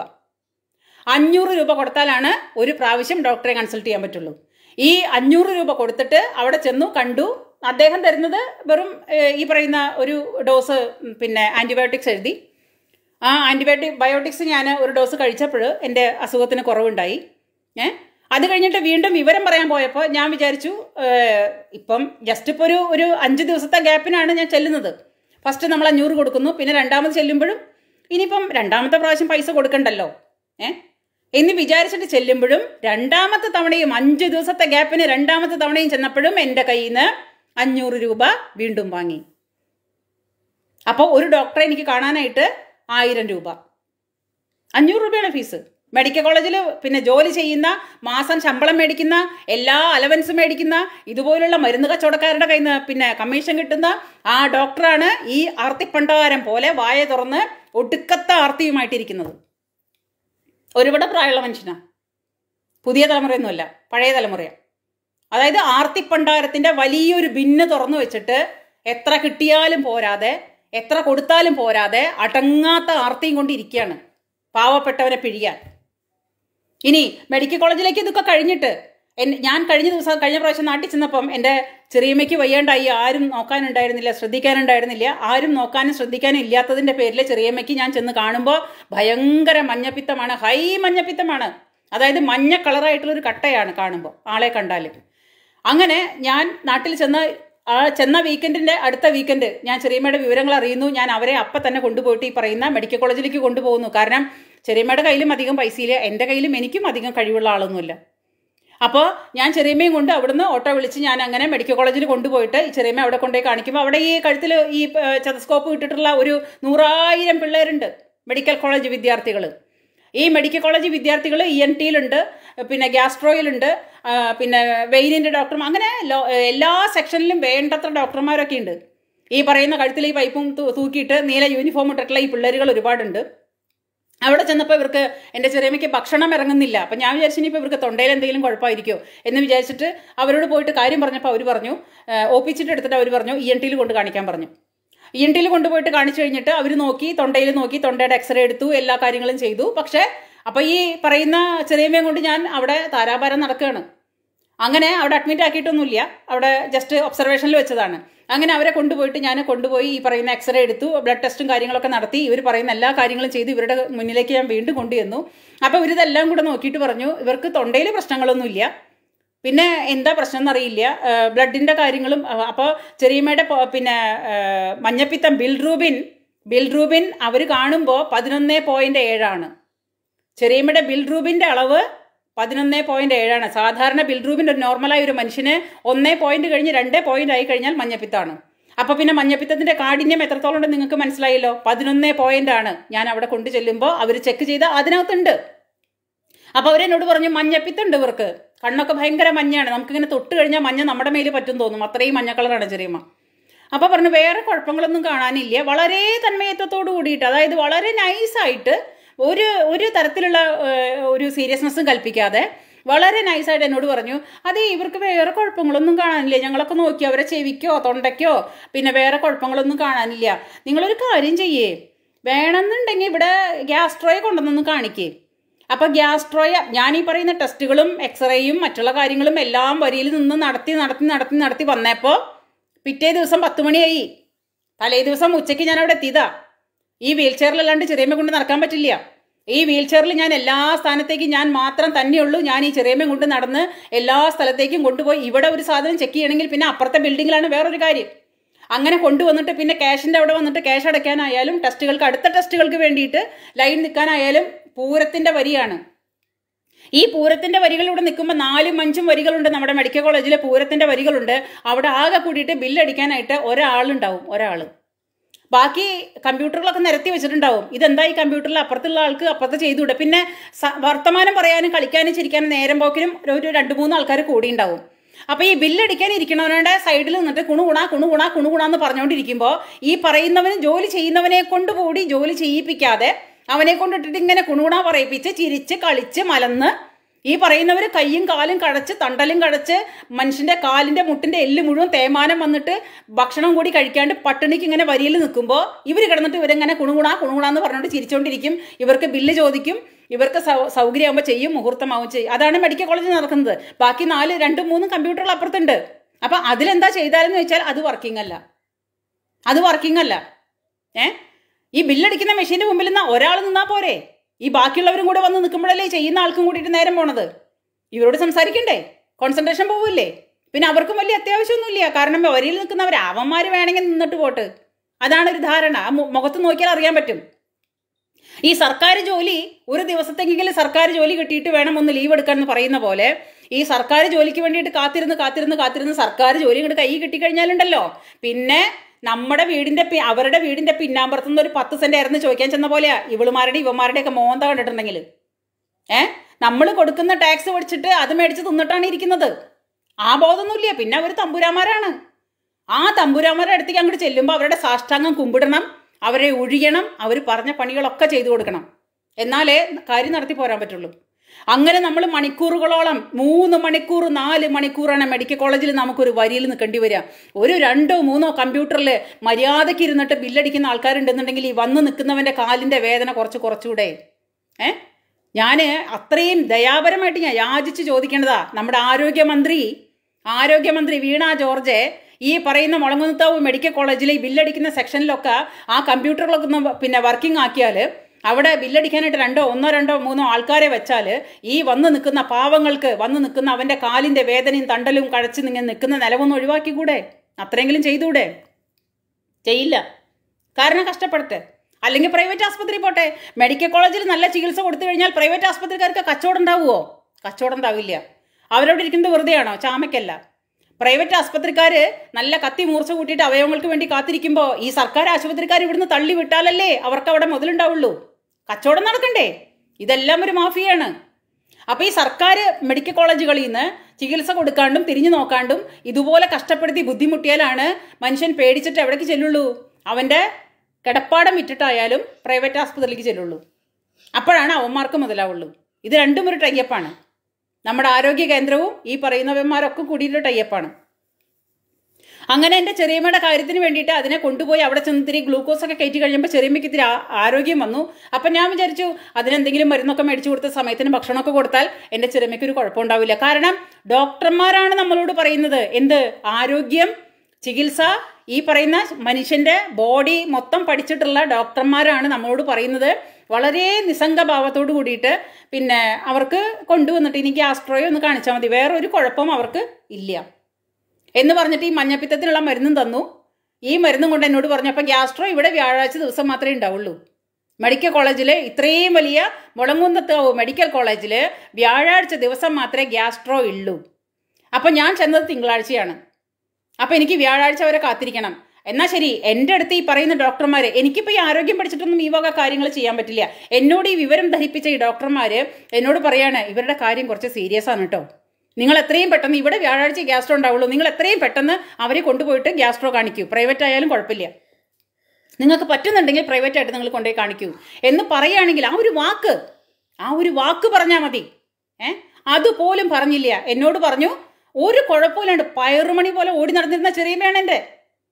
എന്നിട്ട് അവിടെ ചെന്നിട്ട് ഇത് പറഞ്ഞിട്ട് എന്നോട് പറയുന്നത് വളരെ നിസ്സംഗഭാവത്തിൽ, ഇവർക്ക് വലിയ കുഴപ്പമൊന്നുമില്ല, പിന്നെ വ്യാഴാഴ്ച കൊണ്ടുവന്നിട്ട് നിങ്ങൾ വേണമെങ്കിൽ വന്നിട്ട് വ്യാഴാഴ്ച ഗ്യാസ്ട്രോ ഒന്ന് കാണിക്കുക, ഇവർക്ക് വേറെ കുഴപ്പമൊന്നുമില്ല.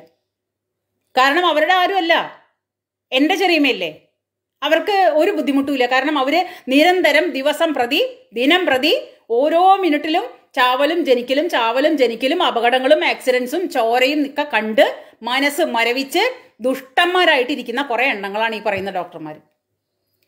ഞാൻ എല്ലാവരും പറയുന്നില്ല. അപ്പോൾ അവരുടെ മനസ്സൊക്കെ മരവിച്ച് ഇനിയിപ്പോൾ ഏത് ബന്ധങ്ങളായാലും അവർക്കതൊന്നും വലിയ വിഷയങ്ങളൊന്നുമില്ല. ചെറിയമ്മയാണോ വല്യമ്മയാണോ അമ്മയാണോ അച്ഛനാണോ അപ്പനാണോ ആരായാലും കുഴപ്പമില്ല, ചാവോ ജനിക്കോ എന്തായാലും കുഴപ്പമൊന്നുമില്ല, പോയത് നമുക്കാണ്. അങ്ങനെ പറഞ്ഞിട്ട് ചെറിയമ്മയെ വിട്ടു. വിട്ട് ഓരോ ദിവസം ചെല്ലും തോറും ചെറിയമ്മയുടെ പിന്നെ നില വഷളായിക്കൊണ്ടിരുന്നു. ഈ ആളെ ഞാൻ എന്നിട്ട് പിന്നെ എൻ്റെ സ്വയം തീരുമാനപ്രകാരം നമ്മുടെ വീടിൻ്റെ അവിടെ അടുത്ത്, മണ്ണുത്തിയുടെ അടുത്ത്, അവിടെ കാളത്തോടൊരു ഹോസ്പിറ്റലുണ്ട്, ജം ഹോസ്പിറ്റൽ ഗ്യാസിൻ്റെ, അവിടെ ഞാൻ കൊണ്ടുപോയി കാണിച്ചപ്പോൾ ചെറിയമ്മയുടെ അവസാനം, അതായത് ഒരുപാട് വൈകി, ഇനി ഒന്നും ചെയ്യാനില്ല. ചെറിയമ്മയുടെ ലിവർ കംപ്ലീറ്റ് പോയി. ചെറിയമ്മയുടെ ലിവർ കംപ്ലീറ്റ് പോയിട്ടാണ് ബിൽറൂബിൻ ഇത്രയും 11.7 കാണിച്ചിട്ടാണ് ഞാൻ അവിടെ കൊണ്ടു ചെന്നിട്ട് അവരെൻ്റെ അടുത്ത് പറഞ്ഞ് ടെസ്റ്റ് ചെയ്തിട്ട് ഇത്രയും സീരിയസ് ആയിട്ട രോഗിയെ ഈ പറയുന്ന ആൾക്കാർ ടെസ്റ്റ് നോക്കിയിട്ട് ഈ പറയുന്ന ആൾക്കാർ എൻ്റെ അടുത്ത് പറഞ്ഞതാണ്, വേണമെന്നുണ്ടെങ്കിൽ വ്യാഴാഴ്ച വന്നിട്ടേ ഗ്യാസ്ട്രോയെ ഒന്ന് കാണിച്ചോ. ഞാൻ എൻ്റെ സ്വന്തം അഭിപ്രായത്തിന് ഞാൻ ഡോക്ടർമാരെ കൊണ്ടുപോയി കാണിക്കുമ്പോൾ ഒരാഴ്ചയും കൂടെ ലേറ്റായി. മീൻസ് ഇവർ പറയുന്ന അതേ സമയം തന്നെ ഞാൻ എൻ്റെ ഇഷ്ടപ്രകാരം കൊണ്ടുപോയതാ. ഇതെന്താ ഇങ്ങനെ ദിവസം പ്രതി വയ്യാണ്ടാവണേന്ന് അറിയട്ടെ എന്ന് വെച്ചിട്ട് ഞാൻ കൊണ്ടുപോയപ്പോൾ അവിടെ പോയി ഡോക്ടർ ചെക്ക് ചെയ്തപ്പോൾ എൻ്റെ അടുത്ത് ഒരു അൾട്രാസൗണ്ട് സ്കാനും കുറച്ച് ഒരു 10 വിത്തിൻ 10 മിനിറ്റ്, അതായത് തലേ ദിവസം ഒരു തിങ്കളാഴ്ച മെഡിക്കൽ കോളേജിൽ കൊണ്ടുപോയിട്ട് പിറ്റേ ദിവസം 12 മണി വരെ എന്നെ കൊണ്ട് അച്ചാലും മുച്ചാലും നടത്തിച്ച് അഞ്ചലോട്ടക്കാരൻ്റെ ഓട്ടം ഓടിച്ച് എല്ലാം കഴിഞ്ഞിട്ട് അവരെൻ്റെ അടുത്ത് പറഞ്ഞതാണ്, ഇവർക്ക് വലിയ കുഴപ്പമൊന്നുമില്ല, നിങ്ങൾ വീട്ടിൽ കൊണ്ടുപോക്കോ, വ്യാഴാഴ്ച കൊണ്ടുവന്നിട്ട് ഗ്യാസ്ട്രോയെ കാണിച്ചാൽ മതി എന്ന്. ആ ആള് ഒരാഴ്ച കഴിഞ്ഞപ്പോൾ ഞാൻ ഈ പറയുന്ന ഗ്യാസ്ട്രോ ഹോസ്പിറ്റലിൽ, ജം ഹോസ്പിറ്റലിൽ കൊണ്ടുപോയിട്ട് ഡോക്ടർ നോക്കിയപ്പോൾ വിത്തിൻ 10 മിനിറ്റിൽ എൻ്റെ ചെറിയമ്മയുടെ അവസ്ഥ പറഞ്ഞതാണ്, ലിവർ കംപ്ലീറ്റ് ബ്ലോക്കാണ്, ലിവറിൽ അവർക്ക് വലിയൊരു തടിപ്പാണ്. അപ്പം ഞാൻ ചോദിച്ചു, സാറേ എന്തെങ്കിലും ചെയ്യാൻ പറ്റുമോ? ഒന്നും ചെയ്യാൻ പറ്റില്ല, അവസാന സ്റ്റേജ്. ഇതെൻ്റെ അനുഭവം ഞാനീ പറയുന്നത്, ഇത് കഥയുണ്ടാക്കി പറയണതല്ല. അങ്ങനെ നമ്മൾ ആകെ നടുങ്ങി വിഷമിച്ച് പോവുക. കാരണം എന്താ വെച്ചാൽ ഡോക്ടർമാരല്ലേ നമ്മളോട് ഇത് പറഞ്ഞു തരണ്ടേ? നമുക്കറിയോ ഒരു ദേഹത്തിൻ്റെ അകത്ത് എന്താ നടക്കുന്നേ, എന്താ ഉള്ളത്? അതിൻ്റെ കാരകാരണ സഹിതം അവരുടെ വായിലെ നാക്ക് വെളിയിലേക്കിട്ട് വർത്തമാനം പറഞ്ഞാലല്ലേ നമുക്ക് മനസ്സിലാവുള്ളൂ. അങ്ങനെ ജനുവരി 12 ചെറിയമ്മ ഞങ്ങളെ വിട്ടു പോയി. അപ്പം ഞാൻ പറയുന്നത്, ഒരു മനുഷ്യൻ്റെ ശരീരത്തിൻ്റെ പ്രവർത്തനങ്ങളും അതിൻ്റെ എല്ലാ കാര്യങ്ങളും പഠിച്ചിട്ടുള്ള ഇവർ വാക്കുകൊണ്ടെങ്കിലും, നമുക്ക് ചികിത്സയൊന്നും തരണ്ട, ഫ്രീ ആയിട്ടൊന്നും തരണ്ട, വാക്കുകൊണ്ടെങ്കിലും സീരിയസ് ആണെങ്കിൽ സീരിയസ് ആണെന്ന് പറയടോ. നിങ്ങളൊരു കരുണ കാണിക്കേ. നിങ്ങളുടെ കുടുംബത്തും അച്ഛനും അമ്മയും കുട്ടികളും ഭാര്യയും ഭർത്താവും എല്ലാവരും ഉള്ള കുടുംബമൊക്കെ തന്നെയാണല്ലോ. അപ്പോൾ ഒരു കരുണ കാണിക്കുക ഒരു മനുഷ്യരോട്. അവർ വന്ന് പറയുമ്പോൾ അതിൻ്റെ അവസ്ഥ എന്താണെന്ന് അറ്റ്ലീസ്റ്റ് അവരോടൊന്ന് പറഞ്ഞ് മനസ്സിലാക്കുക. ഇവരുടെ അവസ്ഥ വളരെ മോശമാണ്, അല്ലെങ്കിൽ സീരിയസ് ആണ്, നിങ്ങൾക്ക് എത്രയും പെട്ടെന്ന് നിങ്ങൾ ഇന്ന സ്ഥലത്ത് കൊണ്ടുപോക്കോ, ഞങ്ങളുടെ അവിടെ സൗകര്യങ്ങളില്ല, എന്തെങ്കിലും പറയാനൊരു മനസ്സ് കാണിച്ചിരുന്നെങ്കിൽ അവരിന്ന് ജീവിച്ചിരുന്നതിന് നമുക്ക് തോന്നിപ്പോവുക. അപ്പോൾ അത്രയ്ക്കും ദുഷ്ടന്മാരാണ് ഈ പറയുന്ന ഇന്നത്തെ ഈ അവയവ മാഫിയ തുടങ്ങിയത് എത്രയോ വർഷങ്ങൾക്ക് മുമ്പാണ്. അപ്പോൾ ഈ ഇത്രയും വർഷങ്ങൾക്ക് മുമ്പ് ചെയ്തു വെച്ച കാര്യം ഇന്ന് നമ്മുടെ മുമ്പിലെല്ലാം കാണുമ്പോൾ, നമ്മളെല്ലാം കേൾക്കുമ്പോൾ ഒരുപാട് ഭയം തോന്നുക. പറയാൻ പറ്റാത്ത അസുഖങ്ങളൊന്നും ഇല്ലെങ്കിൽ എനിക്ക് നിങ്ങളോടുള്ള റിക്വസ്റ്റാണ്, നമുക്ക് മലയാളീസിന് ഒരുപാട് എന്താ പറയുക, ആവശ്യമില്ലാത്ത കുറേ കാര്യങ്ങളുണ്ട്. നമ്മൾ ഒരു ജലദോഷപ്പനി വന്നാലും ഓടും, കാരണം നമുക്ക് എപ്പോഴും മരിക്കാൻ പേടിയാണ് എല്ലാവർക്കും. പക്ഷെ ഒരു കാര്യം എല്ലാവരും മനസ്സിലാക്കണം, സർവീശ്വരൻ വിധിച്ച വിധി വന്നിട്ടുണ്ടെങ്കിൽ ഉറുമ്പ് കടിച്ചാലും നമ്മൾ ചാവും. സർവീശ്വരൻ വിധിച്ച വിധി വന്നിട്ടുണ്ടെങ്കിൽ ഉറുമ്പ് കടിച്ചാലും നമ്മൾ ചാവും, ഇല്ലെങ്കിൽ കല്ലുമിട്ട് കുത്തി വെച്ചാലും നമ്മൾ ചാവില്ല. ആ ഒരു വിശ്വാസം നമ്മളിൽ ഉണ്ടായാൽ മതി. ഈ ജലദോഷപ്പനിക്കും അല്ലെങ്കിൽ നിസാരമായ കാര്യങ്ങൾക്കൊക്കെ ഈ ഡോക്ടർമാരുടെ കൊറോണ വന്നു, നമ്മൾ കൊറോണയുടെ സമയത്ത് ഹോസ്പിറ്റലിൽ പോവാണ്ട് കടിച്ചു പിടിച്ചിരുന്നില്ലേ? ഒരു 2 വർഷം ഹോസ്പിറ്റലുകാർക്ക് വലിയ കൊയ്ത്തൊന്നും ഉണ്ടായിരുന്നില്ല. അപ്പം പിന്നെ അവരെന്ത് ചെയ്തു? കൊറോണയുടെ പേരിലായി കൊയ്ത്ത്. അപ്പോഴും ഹോസ്പിറ്റലുകാർക്ക് നഷ്ടമൊന്നും വന്നില്ല. അവർ കൊറോണയുടെ പേരിൽ നന്നായിട്ട് അങ്ങ് കൊയ്തു. ഒരു ദിവസം കിടക്കണമെങ്കിൽ 300 രൂപ, 2 ദിവസം കിടക്കണമെങ്കിൽ 600 രൂപ ബെഡിൻ്റെ ചാർജ് അതങ്ങോട്ട് കൂട്ടി. പിന്നെ കൂടെ ആരും നിൽക്കാൻ പാടില്ല. പല തരത്തിലുള്ള പുതിയ നിയമങ്ങൾ കൊണ്ടുവന്നു. മാസ്കിന് ഇത്ര രൂപ, പിന്നെ മറ്റുള്ള ഏപ്രൺ കെട്ടണമെങ്കിൽ അത്ര രൂപ, അങ്ങനെ പലതരത്തിലും നമ്മളെ കൊല വിളിച്ചു. ഈ പറയുന്ന പ്രൈവറ്റ് ഹോസ്പിറ്റലുകാരും ഗവൺമെൻറ് ഹോസ്പിറ്റലുകാരും ഡോക്ടർമാരും ആരോഗ്യരക്ഷയും എല്ലാവരും ചേർന്ന് നമ്മളെ അങ്ങ് കൊല വിളിച്ചു. ആരോഗ്യമന്ത്രിണി അടക്കം എത്ര രൂപ തട്ടിച്ചു അറിയില്ലേ? ഇനിയിപ്പോൾ ആരോഗ്യമന്ത്രിണിക്ക് അതിനകത്ത് മനസ്സുണ്ടോയെന്ന് എനിക്കറിയാൻ പാടില്ല. കാരണം അതിനേക്കാളും വലിയൊരു സംഭവമാണ് കേരള രാജ്യം ഭരിക്കുന്നത്. അപ്പോൾ കേരള രാജ്യം ഭരിക്കുന്ന അമ്പ്രാൻ ഉത്തരവിട്ട് കഴിഞ്ഞാൽ പിന്നെ മന്ത്രിണിക്ക് അവിടെ യാതൊരു റോളും ഇല്ല. കാരണം ആരോഗ്യമന്ത്രി കുറേശ്ശെ ഇങ്ങനെ പുഷ്പിച്ച് വരുമ്പോഴാണ്, സ്വയം തള്ളിമറിക്കാറുണ്ട് കുറേയൊക്കെ, എന്നാലും ഓൾമോസ്റ്റ് അവർ പുഷ്പിച്ച് വരുന്ന സമയത്താണ് തോന്നുന്നത്, അല്ല ഇത് പോക്ക് ശരിയല്ലല്ലോ, ആൾക്കാരൊക്കെ അക്സെപ്റ്റ് ചെയ്യുന്നു, ആരോഗ്യമന്ത്രിയെ ബഹുമാനിക്കുന്നു, എല്ലാവരും കൂടി ആരാധിക്കുന്നു, അപ്പോൾ ഇത് കടക്കലെ വെച്ച് വെട്ടിക്കോളാന്ന് വിചാരിച്ചിട്ട് കടക്കലെ വെച്ചിട്ട് അങ്ങോട്ട് വെട്ടി.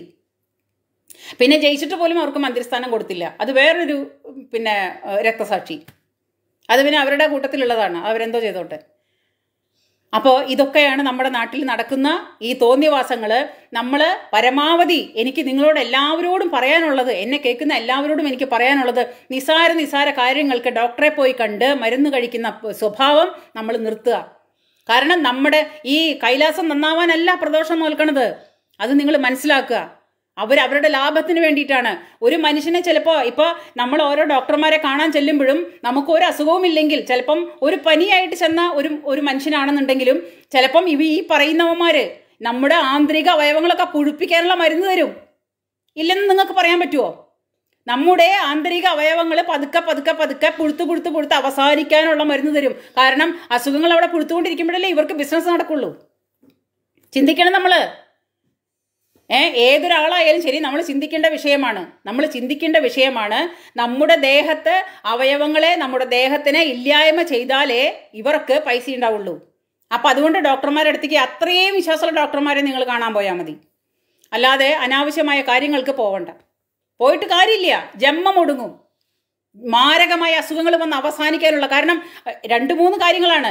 നമ്മുടെ നാട്ടിലെ ഡോക്ടർമാർക്കുള്ള ഏക സ്വഭാവം എന്ന് പറഞ്ഞാൽ അവർ നമ്മൾ ചെന്നിട്ട് അസുഖങ്ങൾ പറയുമ്പോഴേക്കും ഒരു ഡോക്ടർ എന്ന് പറഞ്ഞാൽ ഡോക്ടർ നമ്മളുടെ അടുത്ത് സംസാരിക്കുമ്പോൾ നമ്മളോട് നൈസായിട്ട് പെരുമാറുമ്പോൾ അവർ നമ്മുടെ തോളിൽ തട്ടിയിട്ട് നമ്മളെ സമാധാനിപ്പിക്കുമ്പോൾ നമ്മുടെ പകുതി അസുഖം മാറും. പക്ഷെ ഇവരങ്ങനെയല്ല ചെയ്യുക. ചില ഡോക്ടർമാർ അവരുടെ അടുത്ത് ചെന്നിട്ട് കാര്യം പറയുമ്പോഴേക്കും അവരെന്ത് പറയും, ശരി 1 വീതം 4 നേരം, 1 വീതം 10 നേരം, 2 വീതം 3 നേരം എന്നൊക്കെ പറഞ്ഞിട്ട് ഒരു 10,000 മെഡിസിൻ. അയാൾക്ക് ചിലപ്പോൾ ഒരു ജലദോഷപ്പനി ഉണ്ടാവുള്ളൂ. ആ ജലദോഷപ്പനിക്കായാലും ഒരു 10,000 മെഡിസിൻ ഉണ്ടാവും. അതെന്ത്, ഒരു മരുന്നിന് ഒടുക്കത്തെ വിലയുള്ള മരുന്ന് എഴുതുള്ളൂ. കാരണം കമ്മീഷൻ അടിക്കണ്ടേ? മെഡിക്കൽ സ്റ്റോറുകാരൻ്റെ കമ്മീഷൻ, ഡോക്ടറുടെ കമ്മീഷൻ, റെപ്രസെൻറ്റേറ്റീവിൻ്റെ കമ്മീഷൻ, അങ്ങനെ ഏതെല്ലാം തരത്തിലുള്ള കമ്പനിയുടെ പൈസ ഇതൊക്കെ അതിൽ നിന്ന് അടിച്ചു മാറ്റണ്ടേ? ഇത് ചിലവാവണ്ടേ? അപ്പം അത് മുഴുവൻ നമ്മളെ കൊണ്ട് തീറ്റിക്കും. നമ്മളെന്ത് ചെയ്യും? ഈ ഒരു ജലദോഷപ്പനിക്ക് സാധാരണ എന്തെങ്കിലും ഒരു എന്താ പറയുക, ചക്കര ചായ വെച്ചാൽ കുടിച്ച് മാറാം, അല്ലെങ്കിൽ കുരുമുളക് കാപ്പി ഇട്ട് കുടിച്ചാൽ മാറുന്ന പനി, അല്ലെങ്കിൽ ഈ പറയുന്ന രസം ഉണ്ടാക്കി കുടിച്ചാൽ മാറുന്ന പനി, നമ്മൾ ഓടിപ്പോയി കാശ് അങ്ങോട്ട് കൊടുത്ത് നമ്മുടെ ദേഹത്തിനെ കൊല്ലുന്ന മരുന്ന് വാങ്ങി കഴിച്ച് നമ്മൾ അവസാനം ഇങ്ങനെയാവും. ആരാ ജയിക്കുന്നത്? ഈ പറയുന്നവന്മാർ തന്നെയാണ്. അപ്പോൾ പരമാവധി നമ്മൾ ഈ പറയുന്നവന്മാരുടെ, ഈ ഡോക്ടർമാരുടെ അടുത്തേക്ക് പരമാവധി പോവാതിരിക്കുക. ഇനി അങ്ങനത്തെയൊക്കെ അസുഖം വന്നു കഴിഞ്ഞാൽ നമ്മുടെ അച്ഛനായാലും അമ്മയായാലും പ്രായമായവരായാലും എന്തായാലും ശരി, അവർക്ക് തീരെ പറ്റില്ല. അവർ എന്തായാലും മരണം ഒരു സത്യമാണ്, യഥാർത്ഥ സത്യമാണ്. മരണം സംഭവിച്ചേ പറ്റുള്ളൂ. നമ്മുടെ ഈ ഭൂമിയിൽ നടക്കുന്ന ഓരോ ദിവസം നടക്കുന്ന മരണങ്ങൾ നമുക്ക് നോക്കിക്കഴിഞ്ഞാൽ മനസ്സിലാവും അത് അവിടെ സംഭവിക്കേണ്ടത് തന്നെയായിരുന്നു. അതുപോലെയാണ് നമുക്ക് മനസ്സിലാവുന്നത്. അപ്പം അതുകൊണ്ട് ഏതൊരു മനുഷ്യനായാലും ജനിച്ചാൽ ഒരിക്കൽ മരണമുണ്ട്. അത് ഏത് പ്രൈവറ്റ് ഹോസ്പിറ്റലിൽ കൊണ്ടിട്ടിട്ട് ലക്ഷങ്ങൾ ചിലവാക്കിയാലും നമ്മുടെ വീട്ടിൽ കിടന്ന് മരിക്കാനുള്ള ഭാഗ്യം അതൊരു ഭാഗ്യമാണ്. അപ്പോൾ അവസാന കൈ വന്നു കഴിഞ്ഞാൽ, അവസാന കൈയാണ് വേണ്ട, ഇതൊന്നും നടപടിയാവില്ലെന്ന് കണ്ടാൽ അവനവൻ്റെ സ്വന്തം വീട്ടിൽ വന്ന് കിടക്കുക, സ്വന്തം മക്കളുടെയും സ്വന്തം കുടുംബക്കാരുടെയും നടുവിൽ കിടന്ന് മരിക്കാനുള്ള വഴിയെങ്കിലും യോഗമെങ്കിലും നമ്മൾ ചിന്തിക്കുക, നമ്മൾ ചെയ്യുക. അല്ലാതെ യുവന്മാരുടെ ICUവിൻ്റെ ഉള്ളിൽ, ഈ പറയുന്നവന്മാരുടെ ICUവിൻ്റെ ഉള്ളിൽ പോയിട്ട് നമ്മൾ എന്താ കാണുന്നേ? നമുക്ക് കാണാൻ പറ്റുമോ? കേൾക്കാൻ പറ്റുമോ? കയറാൻ പറ്റുമോ? അന്വേഷിക്കാൻ പറ്റുമോ? പറ്റില്ല. അവിടേക്ക് ആർക്കും പ്രവേശനമില്ല, കടക്കാൻ പറ്റില്ല. അവർ പറയുന്നതാണ് നമുക്ക് കേൾക്കാൻ പറ്റുള്ളൂ. അവർ പറയാണ് അകത്ത് കിടക്കുന്ന രോഗിക്ക് ജീവനുണ്ട്, അപ്പം നമുക്ക് വിശ്വസിക്കാനേ നിവൃത്തിയുള്ളൂ, അല്ലേ? അവർ പറയുന്നതാണ് നമുക്ക് വിശ്വാസം. ആ വിശ്വാസം അർപ്പിച്ചിട്ടാണ് ഓരോ ഡോക്ടർമാരുടെ മുമ്പിലേക്ക് നമ്മൾ ചെല്ലുന്നത്. അപ്പം നമ്മുടെ നാട്ടിലെ ഡോക്ടർമാരോ ഗംഭീര എന്താ പറയുക, ലോകത്തിൽ ഇനി അവരെ കഴിഞ്ഞല്ലോ, ഈ ലോകം തന്നെ നിയന്ത്രിക്കുന്ന അവരാണ്. അങ്ങനെയാണ് അവരുടെ നാട്യം. ഇനിയിപ്പോൾ ഈ നമ്മൾ ചെന്ന ഒരു അസുഖത്തിന് മരുന്നുകൾ എഴുതി, ആ മരുന്നിൽ നമ്മൾ ചോദിക്കണം, സാറേ ഈ മരുന്ന് എന്തിനുള്ളതാ എന്നെങ്ങാനും ചോദിച്ച് പോയാൽ ഉടനെ നമ്മുടെ മുഖ്യമന്ത്രി പറയുന്ന പോലെ ഗെറ്റ് ഔട്ട്. എന്നാ നിങ്ങൾ ഡോക്ടറാണെങ്കിൽ ഇങ്ങോട്ട് വരേണ്ട കാര്യമുണ്ടോ? പിന്നെ എന്തിനാ ഇങ്ങോട്ട് വന്നത്? നിങ്ങൾ ഡോക്ടറാണെങ്കിൽ നിങ്ങൾക്ക് ചികിത്സിച്ചാൽ മതിയായിരുന്നില്ലേ എന്നും പറഞ്ഞ് നമ്മുടെ മെക്കോട്ട് കയറും. അതാണ് സംഭവിക്കുന്നത്. നേരെ മറിച്ച് ഞാനിവിടെ UK എന്നാണ് സംസാരിക്കുന്നത്. ഇവിടെയുമുണ്ട് ഡോക്ടർമാർ, ഇവിടെയുമുണ്ട് GP സർജറി. നമുക്ക് സാധാരണക്കാരന് എല്ലാവർക്കും അസുഖങ്ങൾ വന്നു കഴിഞ്ഞാൽ നമ്മുടെ നാട്ടിലെ ഹെൽത്ത് സെൻ്ററിലേക്ക് പോയിട്ട് കാണുന്ന പോലെ ഈ പറയുന്ന ഹെൽത്ത് സെൻ്റർ പോലത്തെ സംഗതിക്ക് പറയുന്നതാണ് GP. അപ്പോൾ ആ GPയിൽ പോയിട്ട് ഡോക്ടറെ നമ്മൾ കാണുമ്പോൾ നമ്മൾ അവിടെ ചെന്നിട്ട് നമ്മൾ ഇവിടുന്ന് 8 മണിക്ക് ബുക്കിംഗ് എടുക്കണം. 8 മണിക്ക് ബുക്കിംഗ് എടുത്താലേ നമുക്ക് അവിടെ ചെന്നിട്ട് നമുക്ക് സമയം തരും. ആ സമയത്തിന് നമ്മളവിടെ ചെന്നാൽ മതി. ആ സമയത്ത് നമ്മളവിടെ ചെന്നിട്ട് ഡോക്ടറെ കാണുമ്പോൾ ഡോക്ടർ എന്താണെന്നറിയോ? നിങ്ങളാണെങ്കിൽ ഇവിടെ വന്ന് അന്തം വിട്ടു പോകും. ഞാനും അന്തം വിട്ടു പോയിട്ടുണ്ട്. ഡോക്ടർമാർ ഇരിക്കുന്ന സീറ്റിൽ നിന്ന് എണീറ്റ് വന്നിട്ട് രോഗിയെ ആദ്യം അനൗൺസ് ചെയ്യും. ആ ഡോക്ടറുടെ റൂമിൻ്റെ മുകളിൽ എഴുതി കാണിക്കും, ഇപ്പം എൻ്റെ ടോക്കൺ ആയെന്നുണ്ടെങ്കിൽ ഇത്ര സമയത്തിന് ഷൈനി മധുസൂദനൻ്റെ സമയമാണ് എന്ന് എഴുതി കാണിക്കും. അത് പോരാതെ ഡോക്ടർമാർ എണീറ്റ് വന്നിട്ട് നമ്മളെ നിങ്ങൾ ഷൈനി മധുസൂദനല്ലേ? അപ്പം നമ്മൾ പറയും അതെ, അപ്പോൾ വരൂ എന്ന് പറഞ്ഞ് നമ്മളെ കൂട്ടി ആനയിച്ചിട്ട് അവരുടെ റൂമിലോട്ട് കൊണ്ടുപോകും. അവിടെ ചെന്നിട്ട് അവർ ചോദിക്കും, എന്താണ് ഞാൻ നിങ്ങൾക്ക് വേണ്ടി ചെയ്യേണ്ടത്? ചിന്തിക്കണം നിങ്ങൾ, അതും മനുഷ്യരാണ്, ഇതും ഒരു മനുഷ്യരാണ്, ഇവിടെയും കുറേ മനുഷ്യർ ജീവിക്കുന്ന നാടാണ്. അപ്പോൾ നമ്മൾ പറയും നമുക്ക് എന്തൊക്കെ ഇന്ന മാതിരി ബുദ്ധിമുട്ടുകളുണ്ട്. പുള്ളിയുടെ ലാപ്ടോപ്പ് തുറന്നിട്ട് നമ്മുടെ ഡാറ്റ എടുക്കും. നമ്മുടെ ഡാറ്റ എടുത്തിട്ട് നമ്മുടെ ഏജും കാര്യങ്ങളെല്ലാം അവിടെ രജിസ്റ്റേർഡ് ആയിരിക്കും. അതിനകത്ത് നോക്കിയിട്ട് നമ്മുടെ ഏജും വയസ്സും ഒന്നും നമുക്ക് പറഞ്ഞു കൊടുക്കേണ്ട കാര്യമില്ല, എല്ലാം അതിനകത്ത് ഉണ്ടാവും. അപ്പോൾ പറയും നമുക്ക് വേണ്ടിയിട്ട് എന്താ ചെയ്യേണ്ടതെന്ന് ചോദിക്കും. നമ്മൾ നമ്മുടെ ബുദ്ധിമുട്ട് പറയും. അപ്പോൾ ഡോക്ടർ പറയും ഇത് ഇന്ന പോലെയാണ്. ഞാൻ എൻ്റെ ഷോൾഡർ പെയിനായിട്ട്, എൻ്റെ കഴുത്ത് നെക്ക് പെയിനായിട്ടാണ് ഞാൻ പോയത്. ആ നെക്ക് പെയിനായിട്ട് ഞാൻ പോയിട്ട് അവിടെ ചെല്ലുമ്പോൾ ഒരു പാകിസ്ഥാനി ഡോക്ടറായിരുന്നു. നല്ല ഡോക്ടറായിരുന്നു.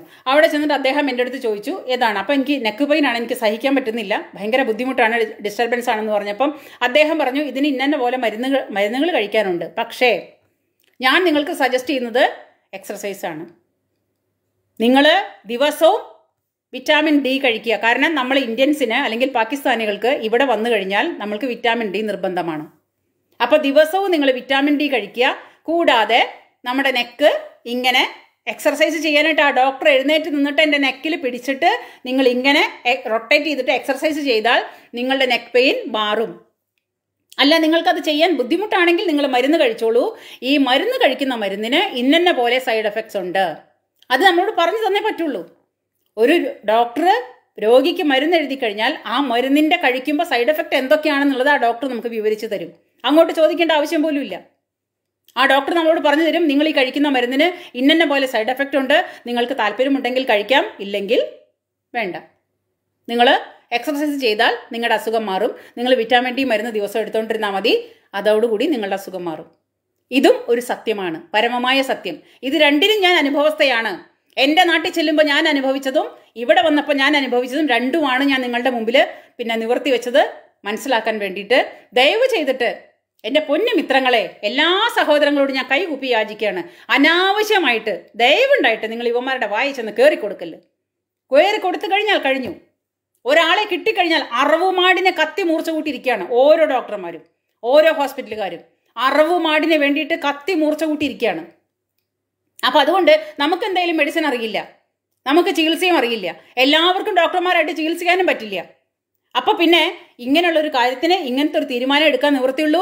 അത്രയും പറ്റില്ലാത്ത കാര്യങ്ങൾക്ക് മാത്രം ഈ പറയുന്നവന്മാരുടെ അടുത്ത് പോവുക, ഇല്ലെങ്കിൽ മിണ്ടാതെ വീട്ടിലിരിക്കുക.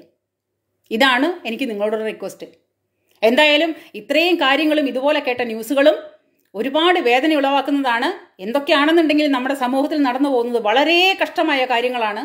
അതുകൊണ്ട് ഓരോരുത്തരും, ഇപ്പം ഞാൻ എൻ്റെ അനുഭവം പറഞ്ഞു, ഇതുപോലെ നമ്മുടെ നാട്ടിലുള്ള ഓരോരുത്തർക്കും ഞാൻ നിങ്ങളോട് റിക്വസ്റ്റ് ചെയ്യാണ്, നിങ്ങൾക്ക് എല്ലാവർക്കും ഉണ്ടായ അനുഭവങ്ങൾ നിങ്ങൾ ഏത് വഴി കൂടെ ആയാലും വേണ്ടില്ല, സോഷ്യൽ മീഡിയ വഴിക്കോ യൂട്യൂബ് വഴിക്കോ ഏത് വഴിക്കും ഇൻസ്റ്റാഗ്രാം വഴിക്കോ ഏത് വഴിക്കായാലും വേണ്ടില്ല, ഓരോരുത്തരും അവരവർക്കുണ്ടായ അനുഭവങ്ങൾ തുറന്നു പറയാൻ തയ്യാറാവണം.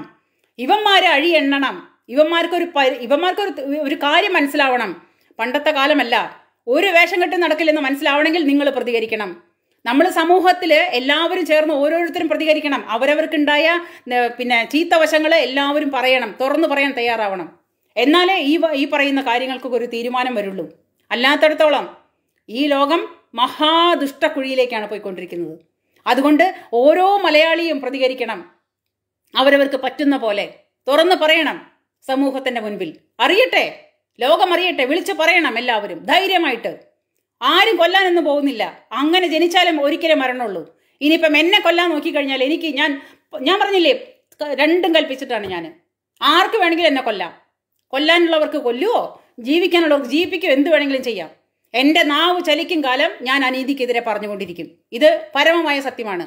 സത്യത്തിനൊപ്പം തന്നെ നിൽക്കുള്ളൂ. ഈ തോന്നിവാസങ്ങൾക്കെതിരെ എന്തായാലും ഞാൻ പറയും. എൻ്റെ ശബ്ദമുള്ളിടത്തോളം കാലം ഞാൻ പറയും. നിങ്ങൾ ഓരോരുത്തരും പറയണം, ഈ തോന്നിവാസങ്ങൾക്കെതിരെ നിങ്ങൾ പ്രതികരിക്കണം. നിങ്ങളെ കൊണ്ട് പറ്റുന്ന പോലെ, നമ്മളെ കൊണ്ട് അതേ പറ്റുള്ളൂ. അപ്പോൾ അതുകൊണ്ടാണ് ഇത് പറയാനാണ് ഞാൻ വന്നത്.